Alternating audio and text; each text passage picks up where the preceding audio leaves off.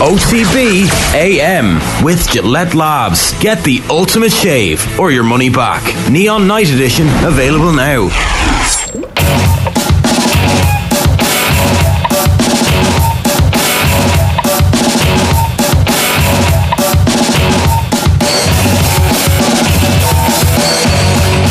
Right, a very good morning to you. Welcome along. It is Tuesday morning. This is OTB AM. We're here with you all the way through until 10 o'clock this morning. If there's anything sports related or anything really that you want to get off your chest, 087 9180 180 is the WhatsApp number. You can leave a comment on our YouTube stream, youtube.com/off the ball, or you can tweet us at Off the Ball AM. Shane, good morning to you. Good morning, how are things? Yeah, pretty good. It's Manchester City celebrations on the back pages.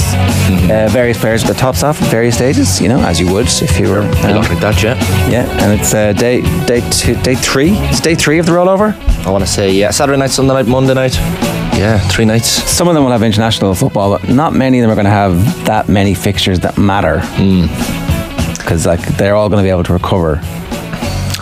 Penny for Jack Grealish's thoughts right now. I mean, missing out on playing with Ireland and being in Greece. Yeah, exactly. I don't know if he'll have many thoughts right about now. Missing the World Cup, the warm weather training in Turkey. Yeah, of course. I'm sure he's gutted. Chance to slay Gus Poyet. Yeah. He saw him getting covered in champagne by Erling Haaland. He didn't look too pleased. But yeah, he has leaned into the celebrations as only Jack Grealish would be expected to do. It's and why not? Is he the most popular English footballer of all time? Oh, I would say so. He's up there. Certainly of this generation.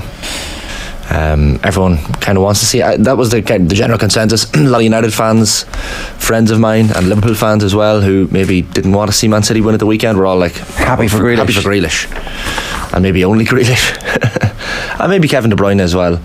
Erling Haaland obviously deserves to be a Champions League winner. So like there are nuggets of little modicums of positivity you can take. You're delighted for Haaland, are you? Delighted for him. Yeah.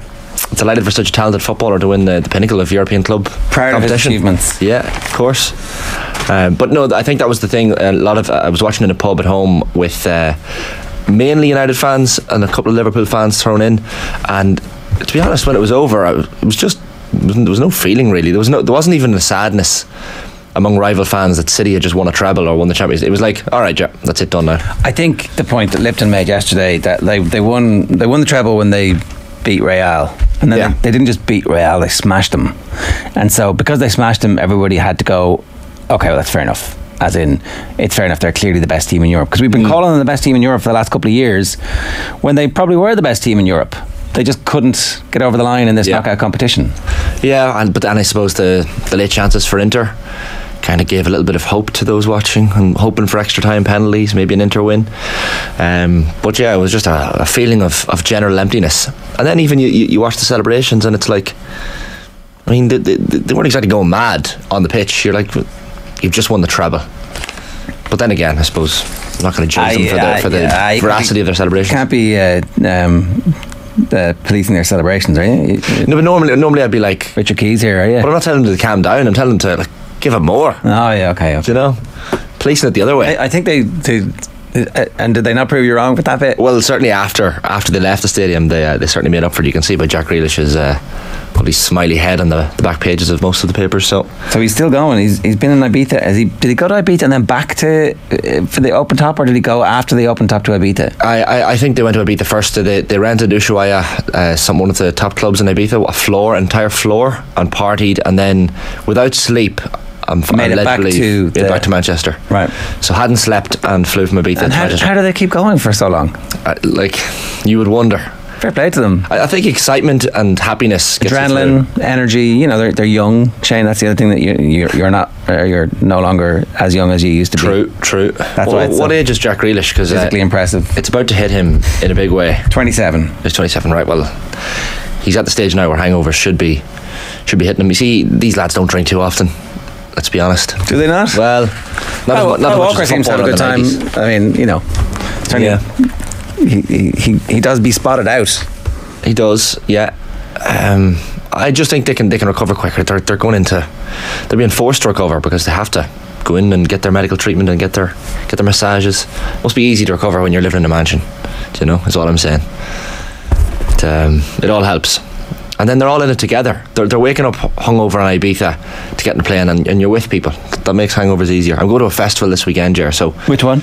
Beyond the Pale in Glendalough. So it's that kind of thing. You wake up in a group of your friends and you're like, okay, we're all in this together. Yeah. Which makes it a bit easier. So I'll probably be trying to, I guess, live through a bit of Jack Grealish-isms this weekend. That's my ultimate ambition. Yeah, relying on your energy and your conditioning. Yeah, exactly.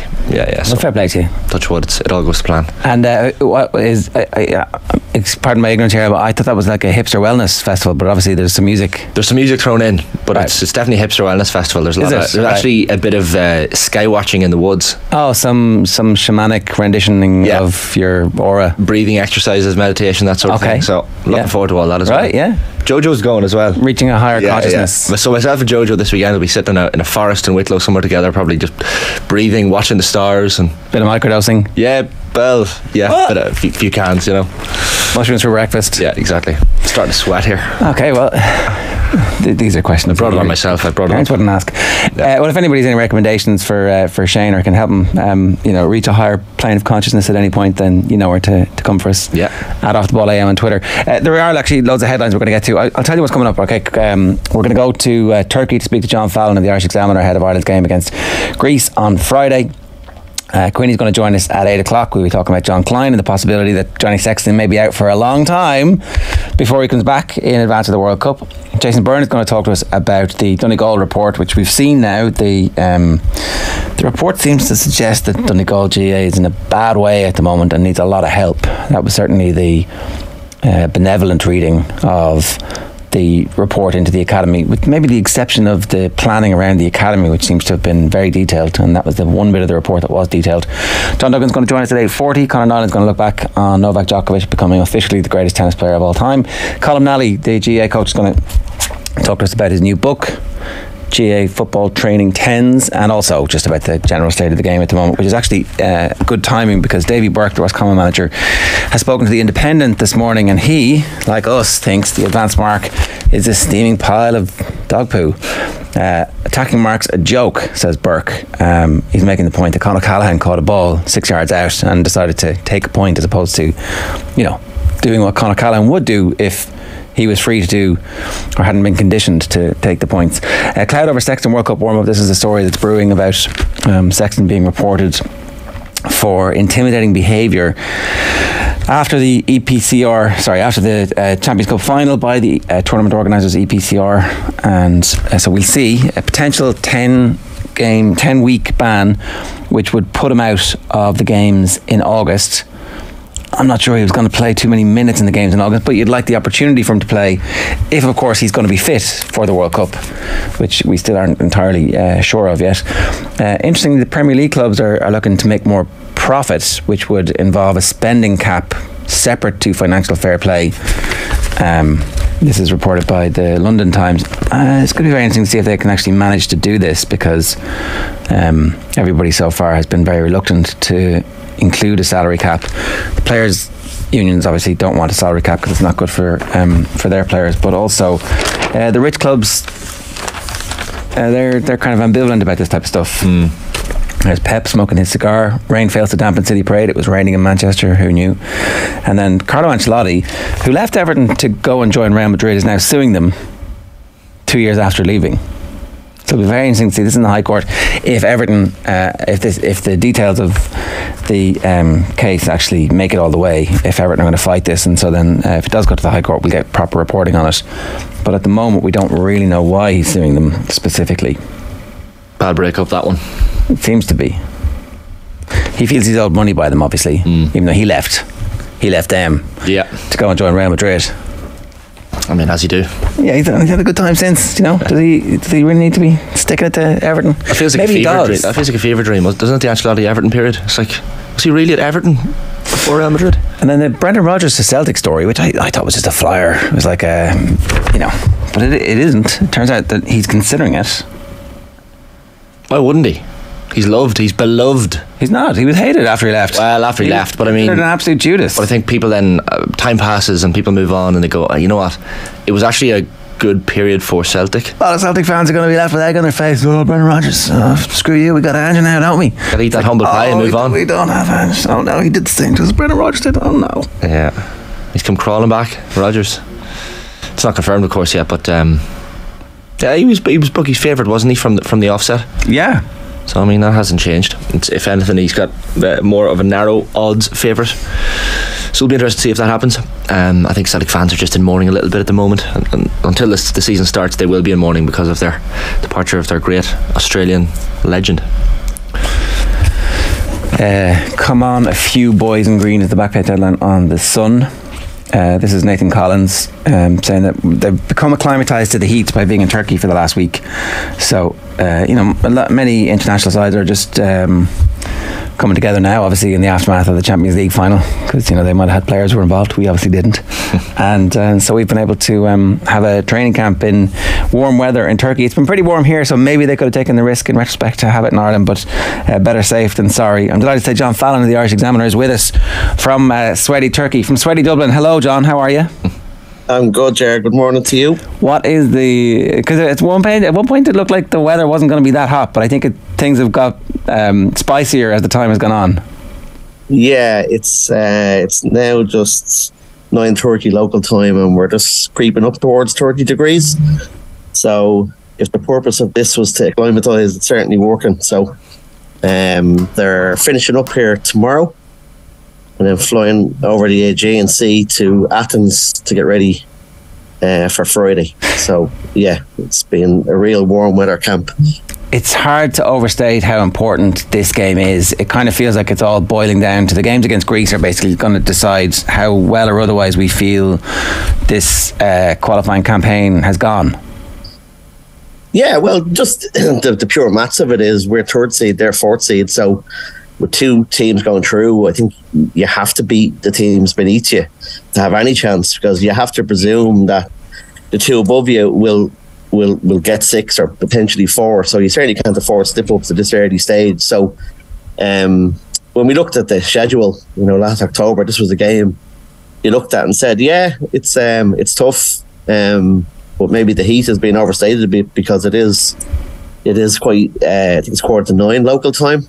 It's kicking off at, so it shouldn't be too much of a factor, especially what they've gone through here in the 9 days to prepare for it, and they've really not made the same mistake as last year when we wilted in Yerevan. I was there myself, and while we did okay in the first half, I think once they scored, we didn't really have a response. It was only bringing Shane Duffy up at the end, and he's not around obviously anymore, so we need to be ready, need to be conditioned for whatever unfolds on Friday. In terms of who's available, so how strong a squad is it at the moment? Who isn't available for the games this week? Yeah, there's two mainly. It's Seamus Coleman and Chidozie Ogbene, who both would have started against France. So those two aren't here due to injury. This morning's training session, of the 26 players, only Mark Travers set it out. Just he was under the weather, we were told. So everyone else is here and is not injured, let's say, whatever about their match fitness levels. So if you take out those two players, you've probably got good replacements there. Like we always probably did have an abundance of centre backs and right wing backs. So Alan Brown will be a contender there to come in the way Stephen Kenny's been talking in the last few weeks on that side. And then in Benny's place, you probably the two main ones are the two Michaels, which is Obafemi and Mikey Johnson, who provide their threats in their own individual way, different types of players, but they're good options. And of course, then we have the man of the moment, Evan Ferguson. So looks like he's just watching him there this morning.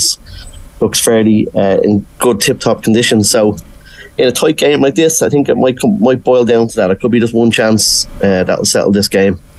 There's been some reports that they've been playing first versus seconds. Can you tell us anything about that? Is that true? In terms of the team training games? Yeah. just gone there now, you mean? Well, I saw some photographs from during the week, and it looked like they had played a 70-minute. Excuse me. Oh yeah, that was on Saturday evening. Yeah, they played 11v11 70-minute match. Yeah, that's true. I think he's a fair idea of his team at this stage, and they're working on that. So I don't expect many surprises. I think we'd probably, if we all had to go with the team, we'd probably get 10 of them right. Maybe just 1 or 2 positions that have to be decided. And obviously the goalkeeper is one as well, but I still think he'll stick with Bazunu, despite the fact that he was dropped for the last 8 games, I think it was, in Southampton. So so they're sort of the critical calls, but there won't be anything contentious. I don't foresee that. John James McLean is only a couple of caps off the 100 club, I'm fairly sure, so he'll be keen to get on the pitch surely in both of these matches. Would you expect he could start in Greece, or is it Callum O'Dowda that's favoured? I think it's O'Dowda, because he was lined up to play against France after doing very well and scoring against Latvia, but he got injured. So I would expect O'Dowda to start. Doesn't mean that McLean won't come on, because he's versatile, and I think we'll definitely see him on Monday against Gibraltar. It's just the nature of these games. You know, you've seen them, the double headers. He generally does change a couple of players, and McLean has sort of played in one of those if you look over the history of it. So yeah, he could get to 100 caps. So I would expect on Friday, if he's to be involved, it'll be off the bench and probably starting on Monday. So yeah, he'll join the 100 club over next week, which is a great achievement. And he doesn't look like he's slowing down out there. He's fitness wise, he's still on top nick, and just got a new contract, of course, at Wigan. So he's still in demand. Do we know where the Greek threats lie? Because, well, it's far from a Greek team of 2004, but they still possess certain dangers that we'll have to cope with. Yeah, it's just looking. I think it's 20 years next year when they won the Euros. So then, like looking at the team, it's more of a team that's built on sort of defensive solidity. Like the goalkeeper's very good from Benfica. You know, so you got Baldock from Sheffield United. You got the Liverpool player on the other side, and like they beat Gibraltar 3-0 in March. Which, you know, you expect them to win, but it's still a fairly emphatic result. But I suppose the consolation from our side is that they went out against Lithuania a few days later and couldn't score. So they. The line to Turkey's just dropped there. We'll try and get John back in 1 second. What's the Wi-Fi like in Turkey? Really good, yeah. Yeah. better than the system of getting to a stadium, it turns out. Yeah, different part of Turkey, obviously. Of course, Antalya, yeah. How far is Antalya from Istanbul? That's a good question. It's probably good lawyers never ask questions they don't already know the answer to, but I'll tell you now. It's a flight anyway. Sorry, the heat. I can feel the heat through the camera there talking to John. It's like you can sense, and the screen gets a little bit fuzzy. So maybe the heat is the thing. So it's a 9-hour drive, 695 kilometres. Pretty far. We were doing Anthony Nash recently. He was out playing golf, and I was doing the piece in the car, and the line dropped, and he said the iPhone overheated. So I would be terribly surprised if something relatively similar was happening. They're literally at opposite ends of the country. So Istanbul, North Turkey, and Antalya in the south. But yeah, those decisions that he has to make, like Bazunu Kelleher, doesn't feel like a decision. I know Kelleher played the last game in the Premier League season, but Kelleher played the Latvia friendly and Bazunu playing the French game. I don't think anything has changed in Stephen Kenny's mind since that. The Mikey Johnston Obafemi one is an interesting one for me. Like, I think the stadium lit up when Mikey Johnston played against, was it Latvia he came on against in that friendly game? Had a chance to score straight away. So I'd love to see Mikey Johnston get an opportunity in a game like this, in a bit of heat as well. I think he's played abroad, so he probably is used to it. So that'll be the interesting one. But Ferguson looking good, he said. Well, no. Just to get the hype train going a little bit more. Evan Ferguson, tip-top shape. That's what we need to hear. Well, these games, you can't overstate the importance of this game. Everything is going to come down to our performance against the Greeks. If we play really well against the Greeks in the 2 games and scramble to get a point from any of the remaining games against the top 2, then we could qualify as one of the I can't even remember the myriad ways that you a strong finish in the group, and then he'll have the opportunity, I think, to start the next campaign. But if this goes badly, then the noise around the Kenny era resumes, and we face into the existential crisis of Irish football. Is the acceptance that we need 6 points in these games? No, I don't. 3 points away from home against a Greek side who won their division, I don't think they're going to be expected to take the draw away from home. Beat the Gibraltars on. Yeah, you have to. Well, obviously, yeah, and with a good quality performance against Gibraltar, where it's controlled and we create chances and we score those chances. But then when you perform like that against France, and albeit at home, you keep Mbappe as quiet as you do, you keep Griezmann as quiet as you do. All of a sudden, you're looking at a game against Greece, even though it is away from home, and you're thinking, well, why can't we go and win this game? That might sound like remarkable optimism given where Irish football has been at, but I think just based on the French game, there's no reason why we can't go and win this match. Fascinated to hear Nathan Collins' comments in the papers this morning talking about the Kevin Moran documentary and taking things from that. I always find it fascinating when... What was he saying? Well, he was saying he just took a lot of things from it. He saw it for a start, but it's funny when you hear professional footballers, you're like, oh, these lads don't have time. Then you forget they have all the time in the world to watch things like this and play pool and do all the rest. But just, it's interesting to hear Nathan Collins saying all the right things, and he's kind of Kevin Moran-esque in his physicality, I would say. Excuse me. But yeah, I watched that Kevin Moran documentary, and you'd certainly watch it and have to take something from it. It was inspiring, just the madness of the whole situation. He was on the drinking team with Whiteside and all these lads. Yeah. But completely got away from all the negative publicity that the rest of them got. McGrath and all these fellas. He used to sneak out maybe 10 minutes before shit really hit the fan. So an Irish goodbye.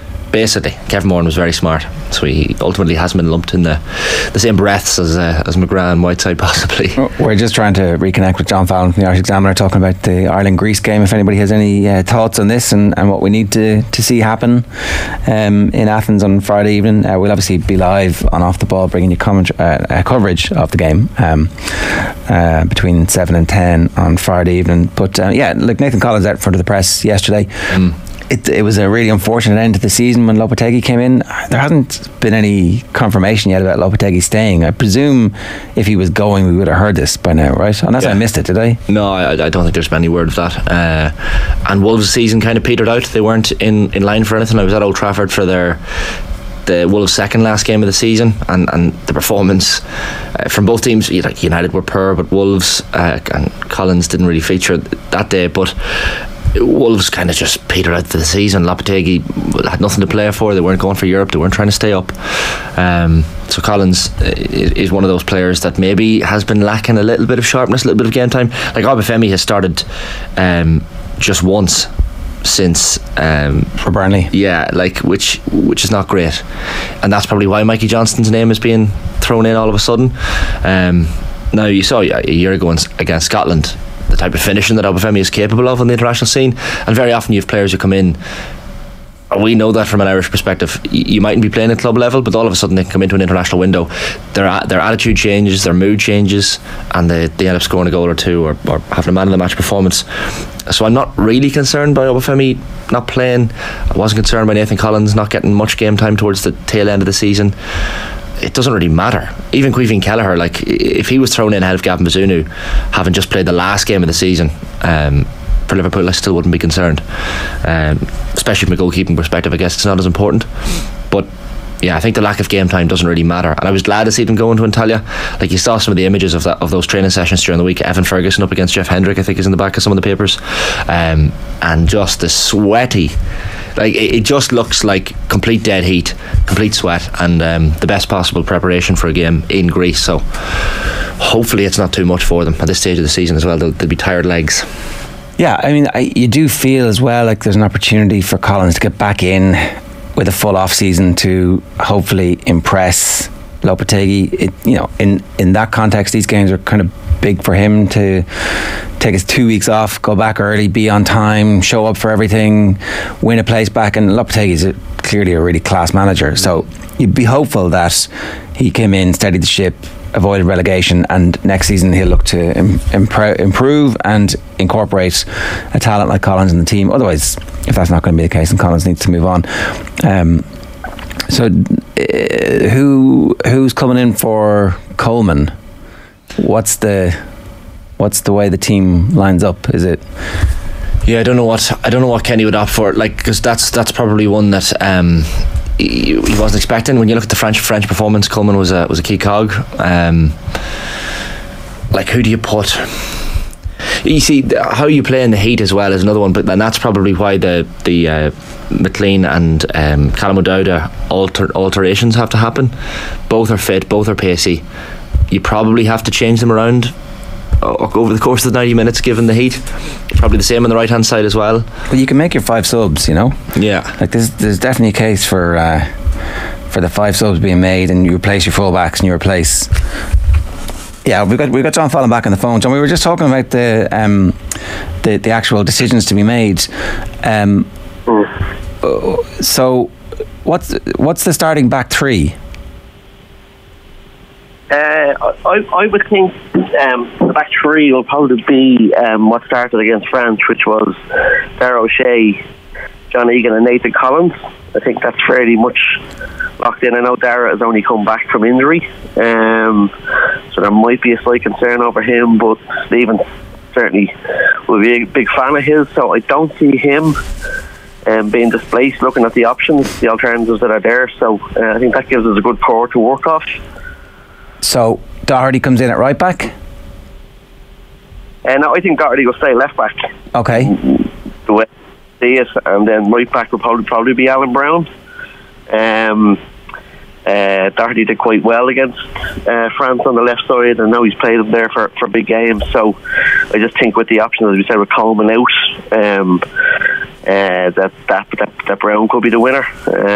Again, like O'Shea, he didn't play a lot in April and May towards the end of the championship, but he's an all reliable as Alan Brown, so I think he could get the nod.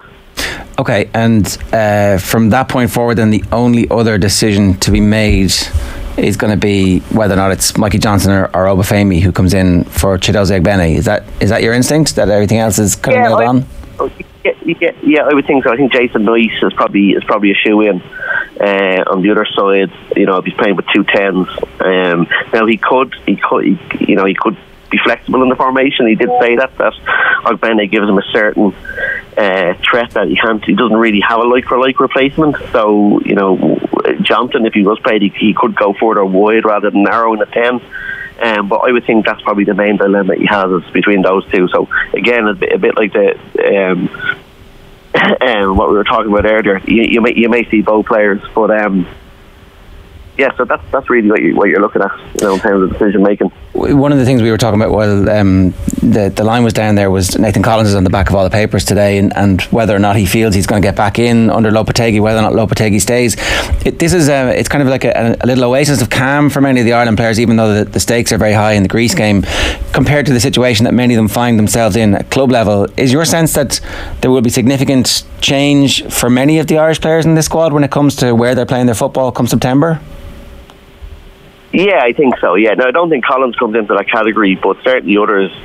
You know, you start in goal, and Kleyn Kelleher is probably the big one. I definitely expect him to move on, because if he's got any chance of challenging Bazunu, he's got to be playing. And I think the development there with the Brentford goalkeeper Raya, I think that could certainly open up a place for him to go in there. It's probably an ideal club for him to go in. So, you know, he's just one that, you know, his club future is going to be resolved this summer. You know, Chidozie Egbene is not here, but he's probably going to move on from Rotherham. I know he's a few offers as well. So, yeah, there's quite a lot of them that are in that position whereby they'll be looking at different options in the summer. You know, the other one that springs to mind is Troy Paris. You know, change the manager at Tottenham. Does he see any chance of getting in there? Probably unlikely. So he has a decision to make, I think, in terms of a permanent move. So yeah, there's quite a lot of them. You know, when you look through the squad, there's at least probably half a dozen of them I think will be moving. over the next couple of months. Do we think Obafemi ends up at Burnley permanently, or is that one still up in the air as well? Yeah, no, I think he is. I think Vincent Kompany signed him with the Premier League in mind. I think they were almost halfway there, starting when in January when he bought him, and I know he used him sparingly, but I think he will be part of their bid, to consolidate in the first year, because he has that light and pace that is so crucial. And I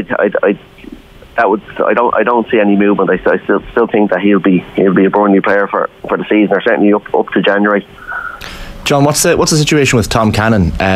It appears to be, of course, he missed one of the last international camps with reported tonsillitis. Does he seem to be heading towards England as opposed to Ireland now at this stage? Never looks good, does it? When you hear these stalling situations, I don't know whether he'll end up, because there's a few variables there. Like England's 21s have been onto him, but they have their own Euros next month. So I'd say they're thinking of it more for the next campaign.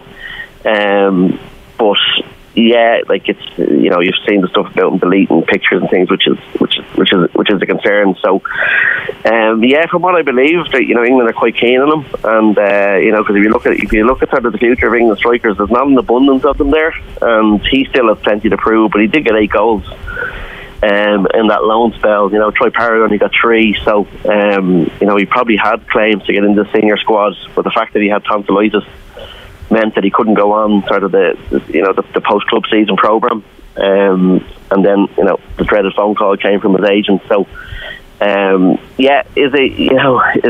the damage been done? Already the fact that he's hesitating. We'd all know some hardcore sort of Irish players who are English born who wouldn't wait around for him now. But I don't expect that to be resolved anytime quickly. As I said, just the way things are panning out. But yeah, you'd have to be worried about his future with Ireland. All right, John Fallon of the Irish Examiner, we'll let you go. You're great with your time. Thanks a million. Cheers. Thanks, bye-bye. It's John Fallon with the Irish Press Corps, who are on their way to Athens with the team, and that game is Friday evening. And as I said, hard to overstate just how important a fixture that one is. It's 8:01. Time for the cash machine. Off the Balls Summer Cash Machine. Yeah, so the Summer Cash Machine is here. We're in the midst of another hot winning streak. We've now had 5 winners in a row. Caroline Murphy became the latest winner on Monday when we called, and she had the number written down. Taking part is easy. Every day we give you an amount, you take note of it, enter, and if it's you that we call, you tell us the amount and you win the cash. The Summer Cash Machine has been reloaded. It's €20,582.31.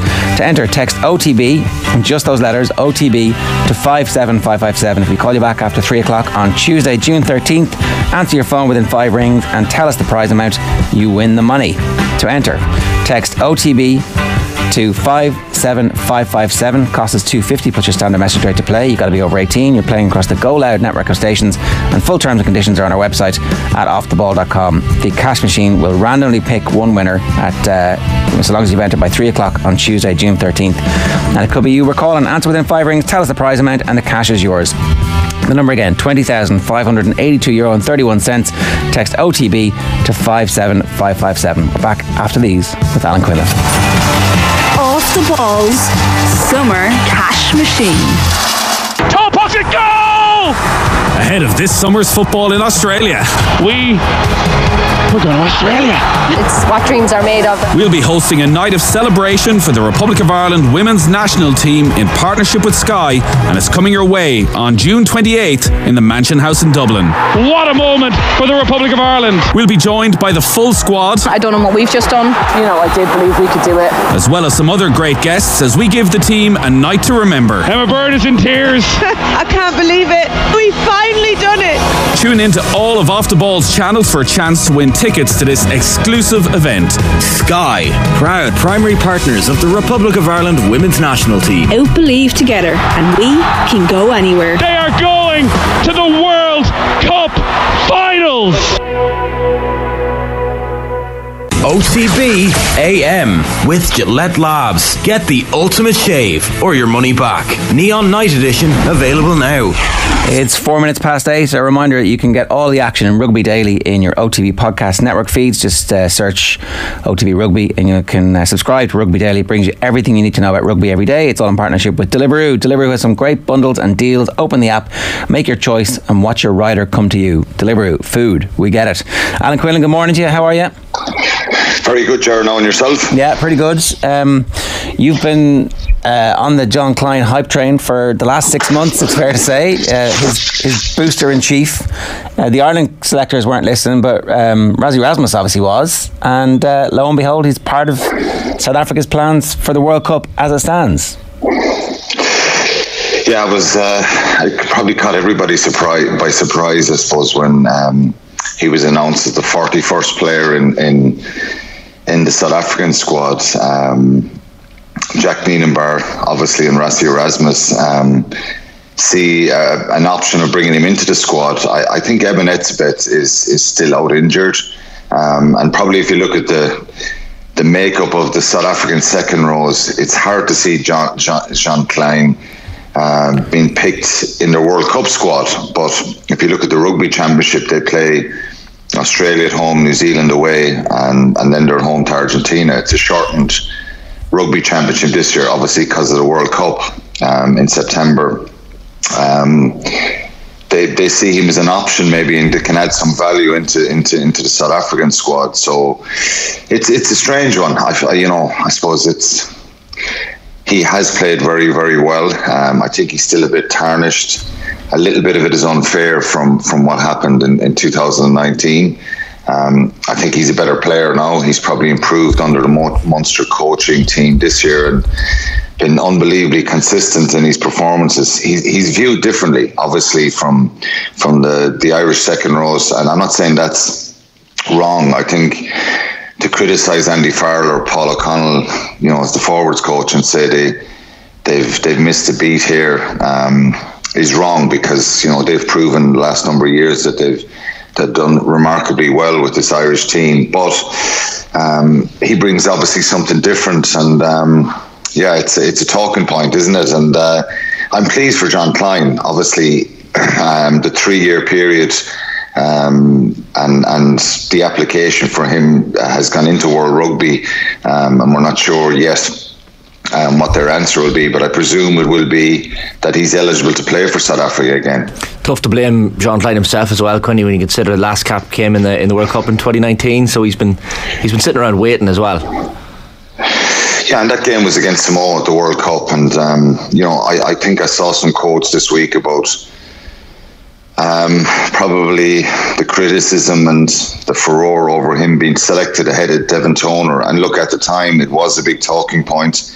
Joe Schmidt, obviously, Simon Easterby at the time, they saw something different in John Kleyn, that he could add value to the Irish squad. And look, obviously, Shane, his biggest strength is very obvious. He's a very, very physical player.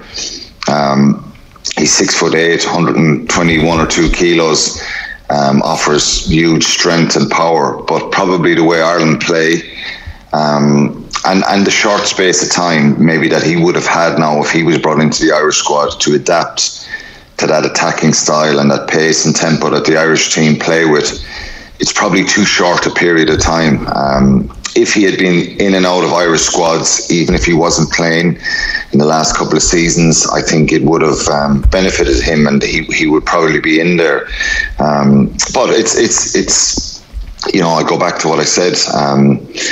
It's hard to be critical of them, but for me personally, I would certainly be very interested to have him in around the Irish squad, because he obviously brings something different. And you've probably said this many times, Ger. Lots of people have said it. The physicality is probably one concern and one thing that we've spoken about in the last couple of years. John Kleyn isn't the answer to all of that, but I just think he brings something a little bit different. But going back to what I said about Andy Farrell, Paul O'Connell, what they've done with this Irish team has been superb. So it's hard to be critical and say this is a shocking decision or anything like that. It's not. But it's a great opportunity for John Kleyn. You said that, Shane, and it's a chance for him to to experience training with international players again, and it's hopefully it doesn't come back to bite us and he doesn't end up playing against us in Paris. So his Munster confirmed in 2022 that he'd signed a 2-year extension and would be with the province until at least June 2024. But that's probably going to be the end of that then, because he'll now be re-registered as a non-Irish player, and so that limits the number of players you can have in your squad who are non-Irish qualified, and it might tie up their hands a little bit when it comes to summer recruitment. If they go and sign non-Irish qualified players for Munster, yes, it might. I think this one may be viewed a little bit differently. It depends. It's down to the RFU, really, isn't it? Because it's not a world rugby law that you can only have 3 non-Irish qualified players with the Irish provinces. It's an Irish RFU directive, and they've kind of stuck to their guns. It used to be 4. And 1 development player, so it's been reduced a little bit, and it's been beneficial for Ireland. I think there's been a lot of criticism, I think, by some of the provinces, particularly Ulster, when they had the scrum half. He's named the South African scrum half a number of years ago, and John Cooney signed for Ulster, and then he benefited really and got into the Irish squad. But look, Brewin Pienaar. Ruan Pienaar, sorry, when Ruan Pienaar left and that his contract was blocked, there's been 1 or 2 kind of high profile ones. But for Munster next year, they've Alex Nankerville is coming in the centre, and they've got RG Sneeman, obviously. So their quota is not full, but their squad is done for next year anyway. So it does depend, obviously, if they go the following season trying to recruit non-Irish qualified players, it may impact them, but again, we don't know. But maybe it'll be viewed differently if they do go looking for a number of players in that regard. But look, it's there's been a fair bit of stuff online. I've been reading it. Some people are kind of trumpeting that John Kleyn should be in the Irish squad. I don't think he's going to be in the World Cup squad either for South Africa, but what I do think may happen here is he may play 1 or 2 tests in the Rugby Championship for South Africa, maybe involved. If you look at the second rows they have, they've obviously got plenty of options. They're familiar players. Lou de Jager, Etzebeth, Marvin Ory's in there, Sneeman is back in, Peter Steph-Toy, who's obviously been playing in the back row for the last couple of years, and Franco Mostert.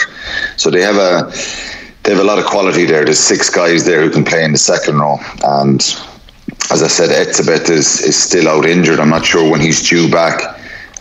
So whether John Kleyn gets capped here again by South Africa or plays, we're not really sure. But you said at the start, I've been trumpeting Jean Kleyn, Ger, and rightly so, I think, because I think if you look at the way he's improved his game, and I think probably where the other Irish second rows are more advanced with him, if we want to know why, I think the reason is the short period of time that he would have had to get up to speed with the way Ireland play, but also it's the skill set probably that the other players possess. Kieran Treadwell hasn't always been a starter for Ulster this year. He's in the squad ahead of him. Joe McCarthy is a very young player and maybe fits that type of profile of power and physicality that Andy Farrell has at his disposal, and he is a very, very good player, Joe McCarthy. So Ian Henderson is back in the squad as well.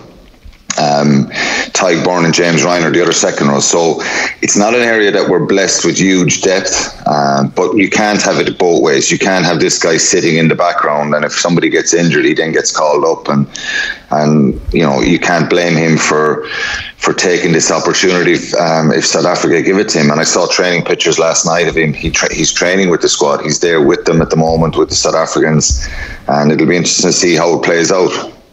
Ryan Baird, another of those options as well. Like it's one of those positions that's just blessed with talent. Quinny, like John Kleyn would add a lot to those talents, but as you say, probably getting up to speed with the way they play is one of the most important things.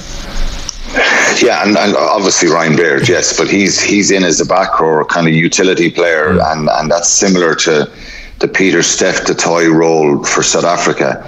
And I wonder, is there a little bit of mind games here and a little bit of an unsettling scenario from Jack Nienaber and Rassi, because that game in Paris in September is going to be a humdinger, really.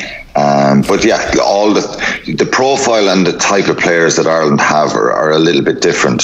Is that you mean give us the calls? Is that what it is? Here, come on in, tell us all the calls, tell us exactly what they're doing. You show us what the line-out moves are. What are the tells that you know about the Leinster and Ulster hookers who are in the squad? But possibly. I don't know if Sean Kleyn will know the exact Irish line-out calls. And listen, I'm sure most teams, they change them pretty often anyway, and I'm sure that for this block of matches and build up to the World Cup, knowing Paul like I do, and his kind of attention to detail, he probably will change up the line-out calls a little bit. But yeah, it may be beneficial. But of course, RG Snyman is there as well, isn't he? Jason Jenkins was in with the South Africans in November. And that's probably a bit of an eye-opener. He hasn't played that well. I know he had an injury at the tail end of the season, but probably didn't do what Leo Cullen wanted him to do, particularly in that final. And he's not brought into the South African squad. But based on what we've seen and the consistency of Kleyn over the year, he's played 24 games this year, started all 24 games, 16 in the league itself. He missed rounds 3 and 7.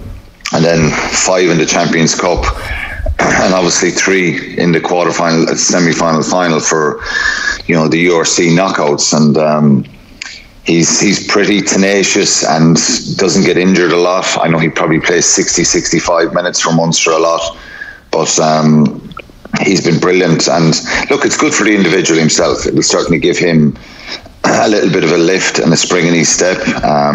He's had a good few years there trudging with Munster and had a lot of disappointment, so I'm really pleased for him. And where it ends up and what happens, who knows, but he could very easily get capped here. You said it, Ger, the one worry, if this would come back, if Munster were to go and try and get a couple of non-Irish qualified players maybe for the 24-25 season onwards, because they're saying their quota is full for next year. There's still a little bit of talk about and whispers about maybe a front row edition, who knows, but that's the one area and situation that might affect that. And obviously if he plays for Springboks, will they try and get him back to one of their teams in South Africa after after this season? He's one more year contracted for Munster. And that'd be totally fair from their perspective as well. Just in terms of the whispers around somebody coming into the front row, like that's generally the area that people would have pointed to that is preventing them from being contenders to win the European Cup, right? That would have been one of the main areas that people talked about. Do they have a stronger case with the IRFU now, having won the league, saying, well, look what we're doing already. We're very close to being proper contenders for a European Cup? Look, in very simple terms here, if you push the boat here and you got a kind of an open checkbook and you said, right, take this Munster squad and you can add 2 or 3 players to it, that is probably the one area that you would look at. It seems quite disrespectful to the players that are there, and you don't want to go down that road of questioning people and saying they're not good enough.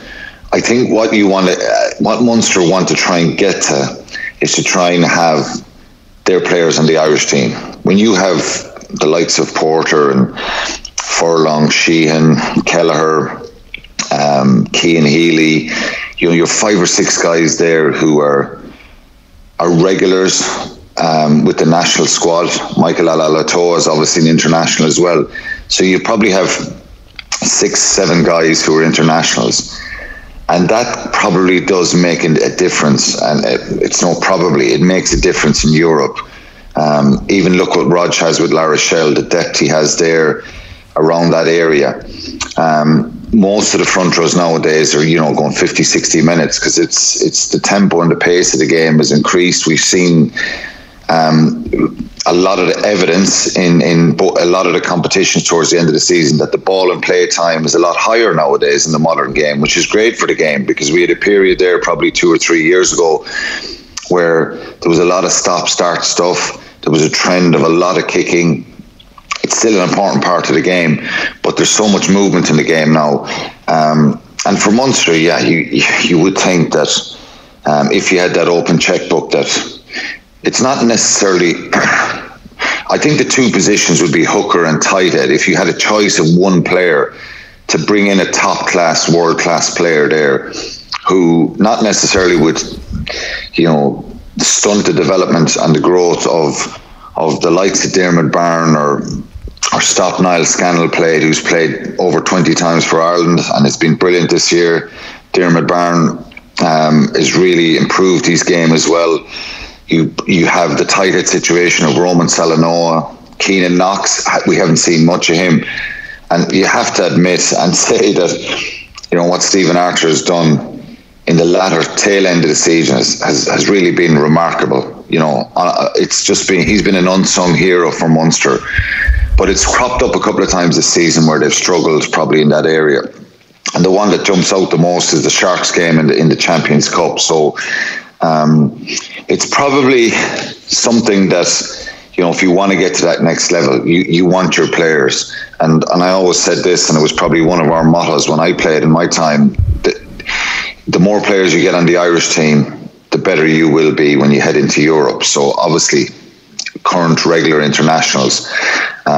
And Munster will have a few more, you would think now, and I think there's some good young players coming through. But Leinster are still the envy of everyone, 12, 13 guys in the Irish team, and that's kind of the standard where you want to get to. But John Ryan is coming back next year. He's done really well with the Chiefs in Super Rugby, so they'll have a spring in their step. But ultimately, Toulouse is another team. You have 6 international props there, and you've just taken the three of the front rows off, and 3 internationals are coming on. So we'll see, but I think that's probably to get to that next level in Europe, you need that sort of depth. Okay, I do want to ask you about the story that's been reported widely at this stage that Johnny Sexton faces a ban. The letter that was served by the EPCR to Leinster and Sexton, I think includes a phrase, I might get this wrong, but it's about intimidatory language in the direction of the referee. So this, obviously there was a lot made in the aftermath of the game of the refereeing decision and the fact that words were exchanged. A potential for a 10-week ban in the build-up to the World Cup. Does this matter? Would it matter if he wasn't available for games, given it's going to be months and months and months since he played? Look, it does matter. Of course it matters. It would matter more if he was going to miss crucial games in the World Cup. Obviously, nowadays, aside from all the cameras that were at the pitch, people with camera phones, all that kind of stuff, you've got to be careful. And we know Johnny is pretty passionate, and I think he was. I'm not sure, even looking back at the game, how he would be kind of.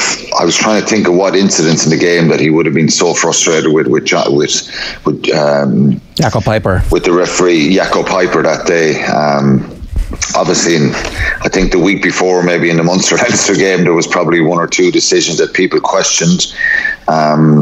I'm not saying it's right or wrong to have a go at a referee, but look, when you're not in the 23, it probably looks a little bit different. It doesn't look right, and people could clearly see Johnny going out onto the field and exchanging some sort of pleasantries with the coach, the refereeing officials, and his assistant referees. So look, it's not ideal, and I think I don't think Johnny has spoken on this yet, but I think if you did speak to him, he'd probably say he regrets it and that it was the heat of the moment stuff. So look, I hope Leinster and Johnny Sexton have got to respond to the EPCR. I'm sure he will get some sort of a rap on the knuckles for it, because it's something that we don't see in rugby. We don't want to see either. I've probably been involved in a few exchanges myself, but when the gear is on, you're seen in a little bit more of a sympathetic situation, that you're kind of, that adrenaline and all that stuff is up and you've played the match. So we don't know. We'll have to hear from Johnny Sexton himself. when he speaks about it, I'm sure, in the build up to the World Cup and those warm up games, he'll be asked a lot about it. But look, it's not ideal, and I hope that obviously from an Irish point of view that he doesn't. They don't come down too hard on him. They have to address it in some way. But again, we don't know what's said. The wording, as you said, from the referees, the referee was that his vocabulary was intimidating, and I'm sure he regrets that, and probably needs to be a bit more careful. The hope is that they're not trying to make a point here, the EPCR, because they could apply tournament specific match bans that would not necessarily impact the warm up games, which would be a worst case scenario, doomsday scenario. But hopefully they're not trying to make a point here with this. Well, look, I think make it a point, Shane, is that if they find that the vocabulary was intimidating and disrespectful and not right, they very well will give some sort of a suspension. That is the hope, that it doesn't go as far as the World Cup. I think it would be harsh if that happened. I think it needs to be addressed, obviously, and something will come out of it. Unfortunately, I kind of know what the EPCR disciplinary process. I've been there a couple of times myself, and you're kind of guilty until you prove yourself innocent in that situation, which is deemed unfair. It's not the same in a court of law. You have to prove your innocence and mitigation, and if you wear a nice suit to the hearing nowadays, they say, well, you were very well presented and you were mannerly and all that. And we've seen lots of players getting their bans reduced. So look, hopefully it doesn't go and impact any of the games. But given Johnny's injury, given he's the captain of the side, the hope would be that he plays in those World Cup warm-ups in August. But there's a real chance now that he may miss one or two of those. And sorry, do we need to see him play, do you think, or is it because we've seen Sexton recover from injury at different times? There have been times where his form has been slow to come back, and then there's other times where he's out for ages and it looks like he's never been away. So it's not nailed on that he comes back exactly the way he was, particularly at this stage of his career. But it's not a disaster, but at the same time, you kind of want to see him play, right? Yeah, I think we've seen many times him coming back from being out for a period of time and hitting the ground running. We know he can do that. I think for himself and his own kind of match fitness, yes, you would want to get a couple of games under the belt, particularly for the Scotland-South Africa game. But he could very well use the Romanian game and the Tongan game to get him up to speed and ready for South Africa and Scotland. So, but again, hypothetical, we don't know what's going to happen. I don't think we need to see him play. I think for him and Ireland, obviously it's a better situation if he gets minutes under his belt. And, our fingers are crossed really, because I think he plays with his heart in his sleeve. He's very passionate. And look, Roger won't mind me saying it, I always compare the two temperaments very similar.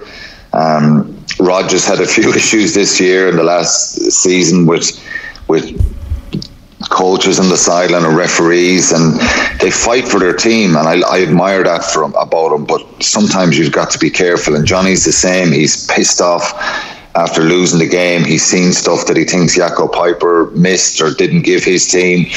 But we always trumpet rugby and say how great it is for that respect towards referees. And I was actually thinking at the weekend, and if the Premier League soccer referees were mic'd up, some of the stuff you would hear from players and the abuse and the way they treat the referees is shocking, really. And that's one of the big things about rugby, that you don't get that, because you can hear the referee, you can hear him chatting to players, you can hear the referees who are calm and control and understand the game, that guys get emotional and they get hyped up and they can say things like, if they feel that they're on their feet and it should have been their penalty, and they use a profanity or a bit of bad language towards the referee, it's taken in the right way, in a sense that the referee can say, look, calm down, and they kind of get a feel because they've played the game themselves and understand. Yeah. But you don't want referees kind of surrounded like it is in soccer, and I'm not saying Johnny did that, but what he did probably, he knows it was wrong, and it was there for everybody to see. Okay, and we'll see exactly what their defence is, and I've no doubt the big gun lawyers will be wheeled out to make sure that whatever the ban is, it's the least possible one. Quinny, good stuff. We'll talk to you again soon. Thanks a million. Cheers, lads. It's Alan Quinlan giving us some thoughts on the rugby situation at the moment. At 29 minutes past 8 this morning, a reminder that OTB AM is live with Gillette Labs. Get the ultimate shave or your money back. Neon Night Edition is available now. Obviously Erasmus has done this to get into our heads, says Bill Bobby. If Sexton and Leinster was intimidating, then that deserves to be punished, says Danny Mac1. And Graham Shaw says Paul O'Connell knows what a good second row is. He got the ones he wanted. I'm not too concerned about John Kleyn fetching up with South Africa, are you? Not particularly, given that he, as Quinny says, is unlikely to be involved against us. Obviously, if he was lining out against us or coming off the bench in that big game on September 23rd, you would be concerned? No. I'd be delighted if John Kleyn is. That means that, like, look at all the players who aren't. Yeah, of course, there are players ahead of him in the pecking order, but what I mean is you'd be concerned in a hypothetical scenario that he had an unbelievable game and you're like, oh, here. Okay, there's that one time in history where Austin Healy provoked the Australian second row in the Lions, whose name has suddenly escaped me in my moment of need. Having a senior moment here, but that's the only time that I can remember anybody ever putting in one of those revenge performances, and like Austin Healy probably deserved it for the things. Call your man an ape, is that what he did? Something similar anyway in the column in the week before, and like, well, that's not a good idea. But no one said anything bad about John Kleyn, except that maybe he should have been in the squad, and maybe he's not quite as talented on the ball, but he's like got a lot of dog in him, and that's what you would, I don't know. It is very easy. I wouldn't be scared of him ripping us apart. No, maybe not. Something's gone horribly wrong if John Kleyn is the match winner for South Africa against Ireland. Yeah, correct. But it's hard to imagine a scenario where Rassie Erasmus hasn't done this for ulterior motives. I'm sure there are reasons why he's brought him in, and maybe looking for that little bit of insight, as we said. That's a very Rassie Erasmus thing to do, isn't it? Michael says Beyond the Pale is hosted on a very beautiful site, and the production team are the same from the original Electric Picnic. Mano Latuff, Max Cooper, Jape, Thundercat, Maribor State, all worth checking out. Enjoy it, Shane. And Lance Malloy says go see Thundercat at Beyond the Pale. And also Nigel Gatter says Beyond the Pale looks great. So very good. I presume you're getting your tickets upgraded as we speak, Shane. Jesus, if anyone from Beyond the Pale is listening and fancies doing that, just shoot me a message. I don't know how they'd upgrade your ticket. No, it's already bought. What I'm not looking forward to is camping in a tent for 3 nights. Oh, there you go. There must be some access all area /VIP/ access at Jacks at work. Yeah, glamping maybe would be an upgrade. There you go. Yeah. Right, from the glamour of Beyond the Pale to the glamour of Donegal football politics, I'm delighted to say Jason Byrne, GA correspondent with The Sun, is with us this morning. Jason, good morning to you. Morning, lads. How are you? So we're going back to a story that has been rumbling for months and months and months.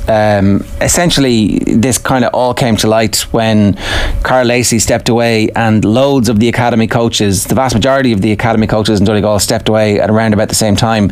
A couple of weeks ago, the report that was commissioned by Croke Park and the GAA was sent back to the relevant parties. It hasn't been published, although I do understand that you've had access to it and you've seen what's in it.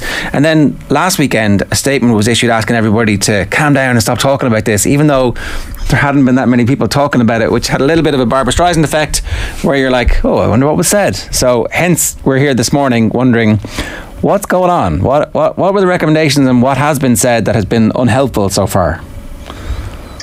Yeah, it's an interesting one, Ger. When that statement came out last week, it was Kieran McLaughlin's name to it, the Ulster GA president who took part in the review. He just said that there was unhelpful comments in the media since the details of the report sort of emerged last week. But we're all still at a loss here in terms of what he was actually talking about. I understand the local media in Donegal are quite put out by this because the relations between themselves and the county border are on the floor at the minute, and that's kind of been simmering for the last year or so. But yeah, like the report, the external review report was conveyed to clubs orally at a county convention meeting last week, and since then it's been sent to all the club secretaries, I understand. So they're going to have time to kind of chew on this now until the July county convention county committee meeting takes place next month. So it'll be interesting to see what comes from that. But as you said, there's 14 high risk elements that have come from the report, and 3 of them come under governance. Those are county convention rules, breaches of confidentiality, conflicts of interest. Then under the heading of finance, you have bank mandate and online banking, supporting documentation for payments, lack of regular financial reporting, and a functioning finance committee in place. Under audit, you have accounts not audited to financial standards and a dependence on the auditor. Under safeguarding, you have academy coaches safeguarding qualifications and academy coaches guard of vetting. And then under talent academy, you have appoint interim academy lead group, post-primary schools development, and fixtures and planning alignment for club, schools and the academy. So this all kind of started simmering, lads, last year.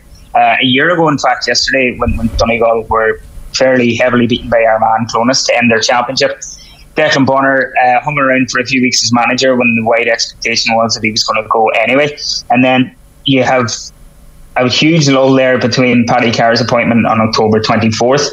So that's all kind of simmering in the background, and the whole appointment process was very, very secretive.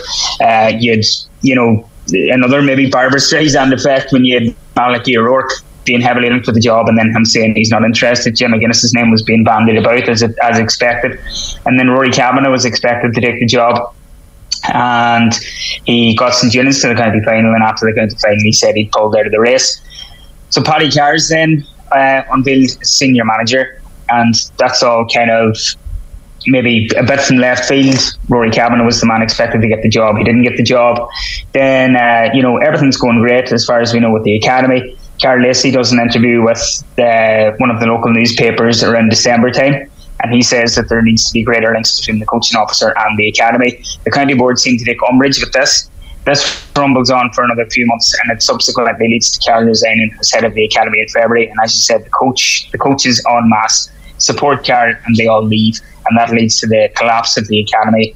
And then it all rumbles on for weeks, and there's no academy and there's no young players playing football in Donegal. And then, all mediation attempts failed. The county board are taking a kick in left, right and centre. And don't get me wrong, there's lots of great people on the board who have dedicated huge amounts of their lives to this, but just, what's transpired since, it's just been a very, very sad situation. And, people are saying it's seeped into the senior dressing room and all that there, and I wouldn't doubt that for a second, but the bottom line is there's hundreds of young footballers in Donegal who have not kicked a Gaelic football at all this summer, and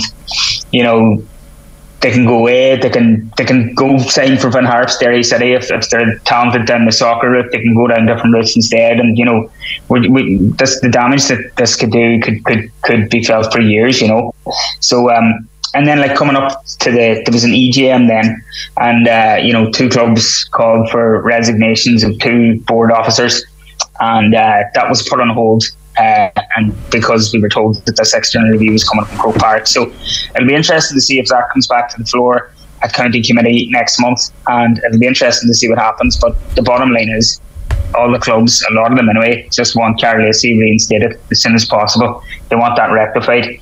And, there's a huge need for change here. And I think one of the key findings from the report as well is that a chief operating officer needs to be appointed for Donegal GA to kind of steer them through this and kind of start building again for the future. Because that's the most important thing here. It's a very, very sad mess. And, hopefully the damage doesn't go on as long as it could, but there's been a lot of damage done, but it's time to start repairing and fixing things here and get the academy back up and running for the good of Donegal GA. That's one of the mad things, Jason, is that look, there are good people in Donegal GA, there are great people in Donegal GA, but one of the things that has been done well is the academy, and the academy that Carl Lacey had set up, certainly from the outside looking in, was second to none. So it seems quite remarkable that he's the one that is not there anymore.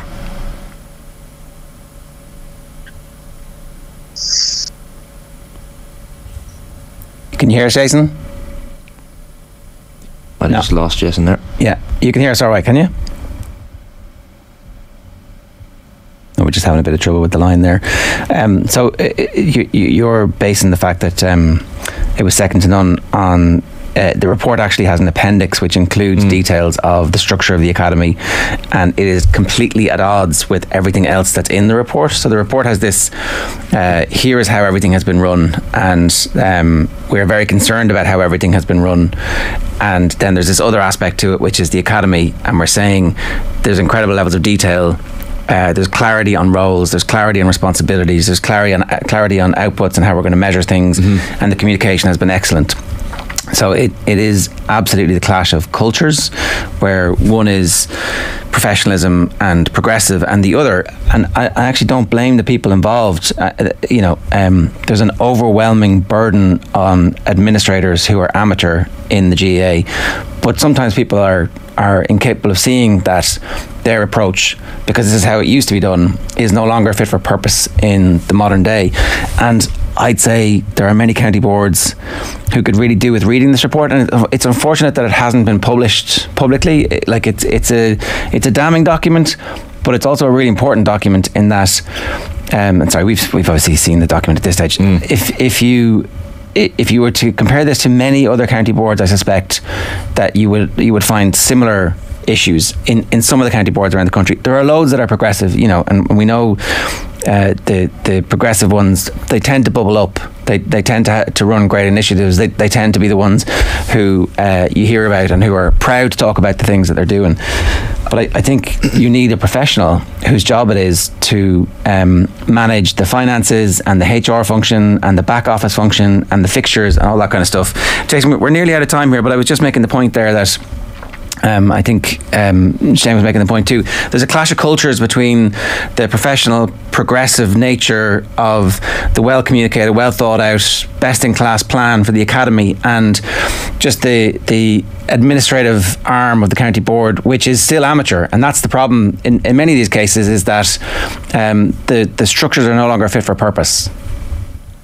Yeah, that's the point I was going to make, Ger, before I got cut off there as well. You have to remember as well, when Carl was a player, he was part of a Donegal squad that greatly improved standards in the county in terms of what was expected within the inter-county dressing room at senior level.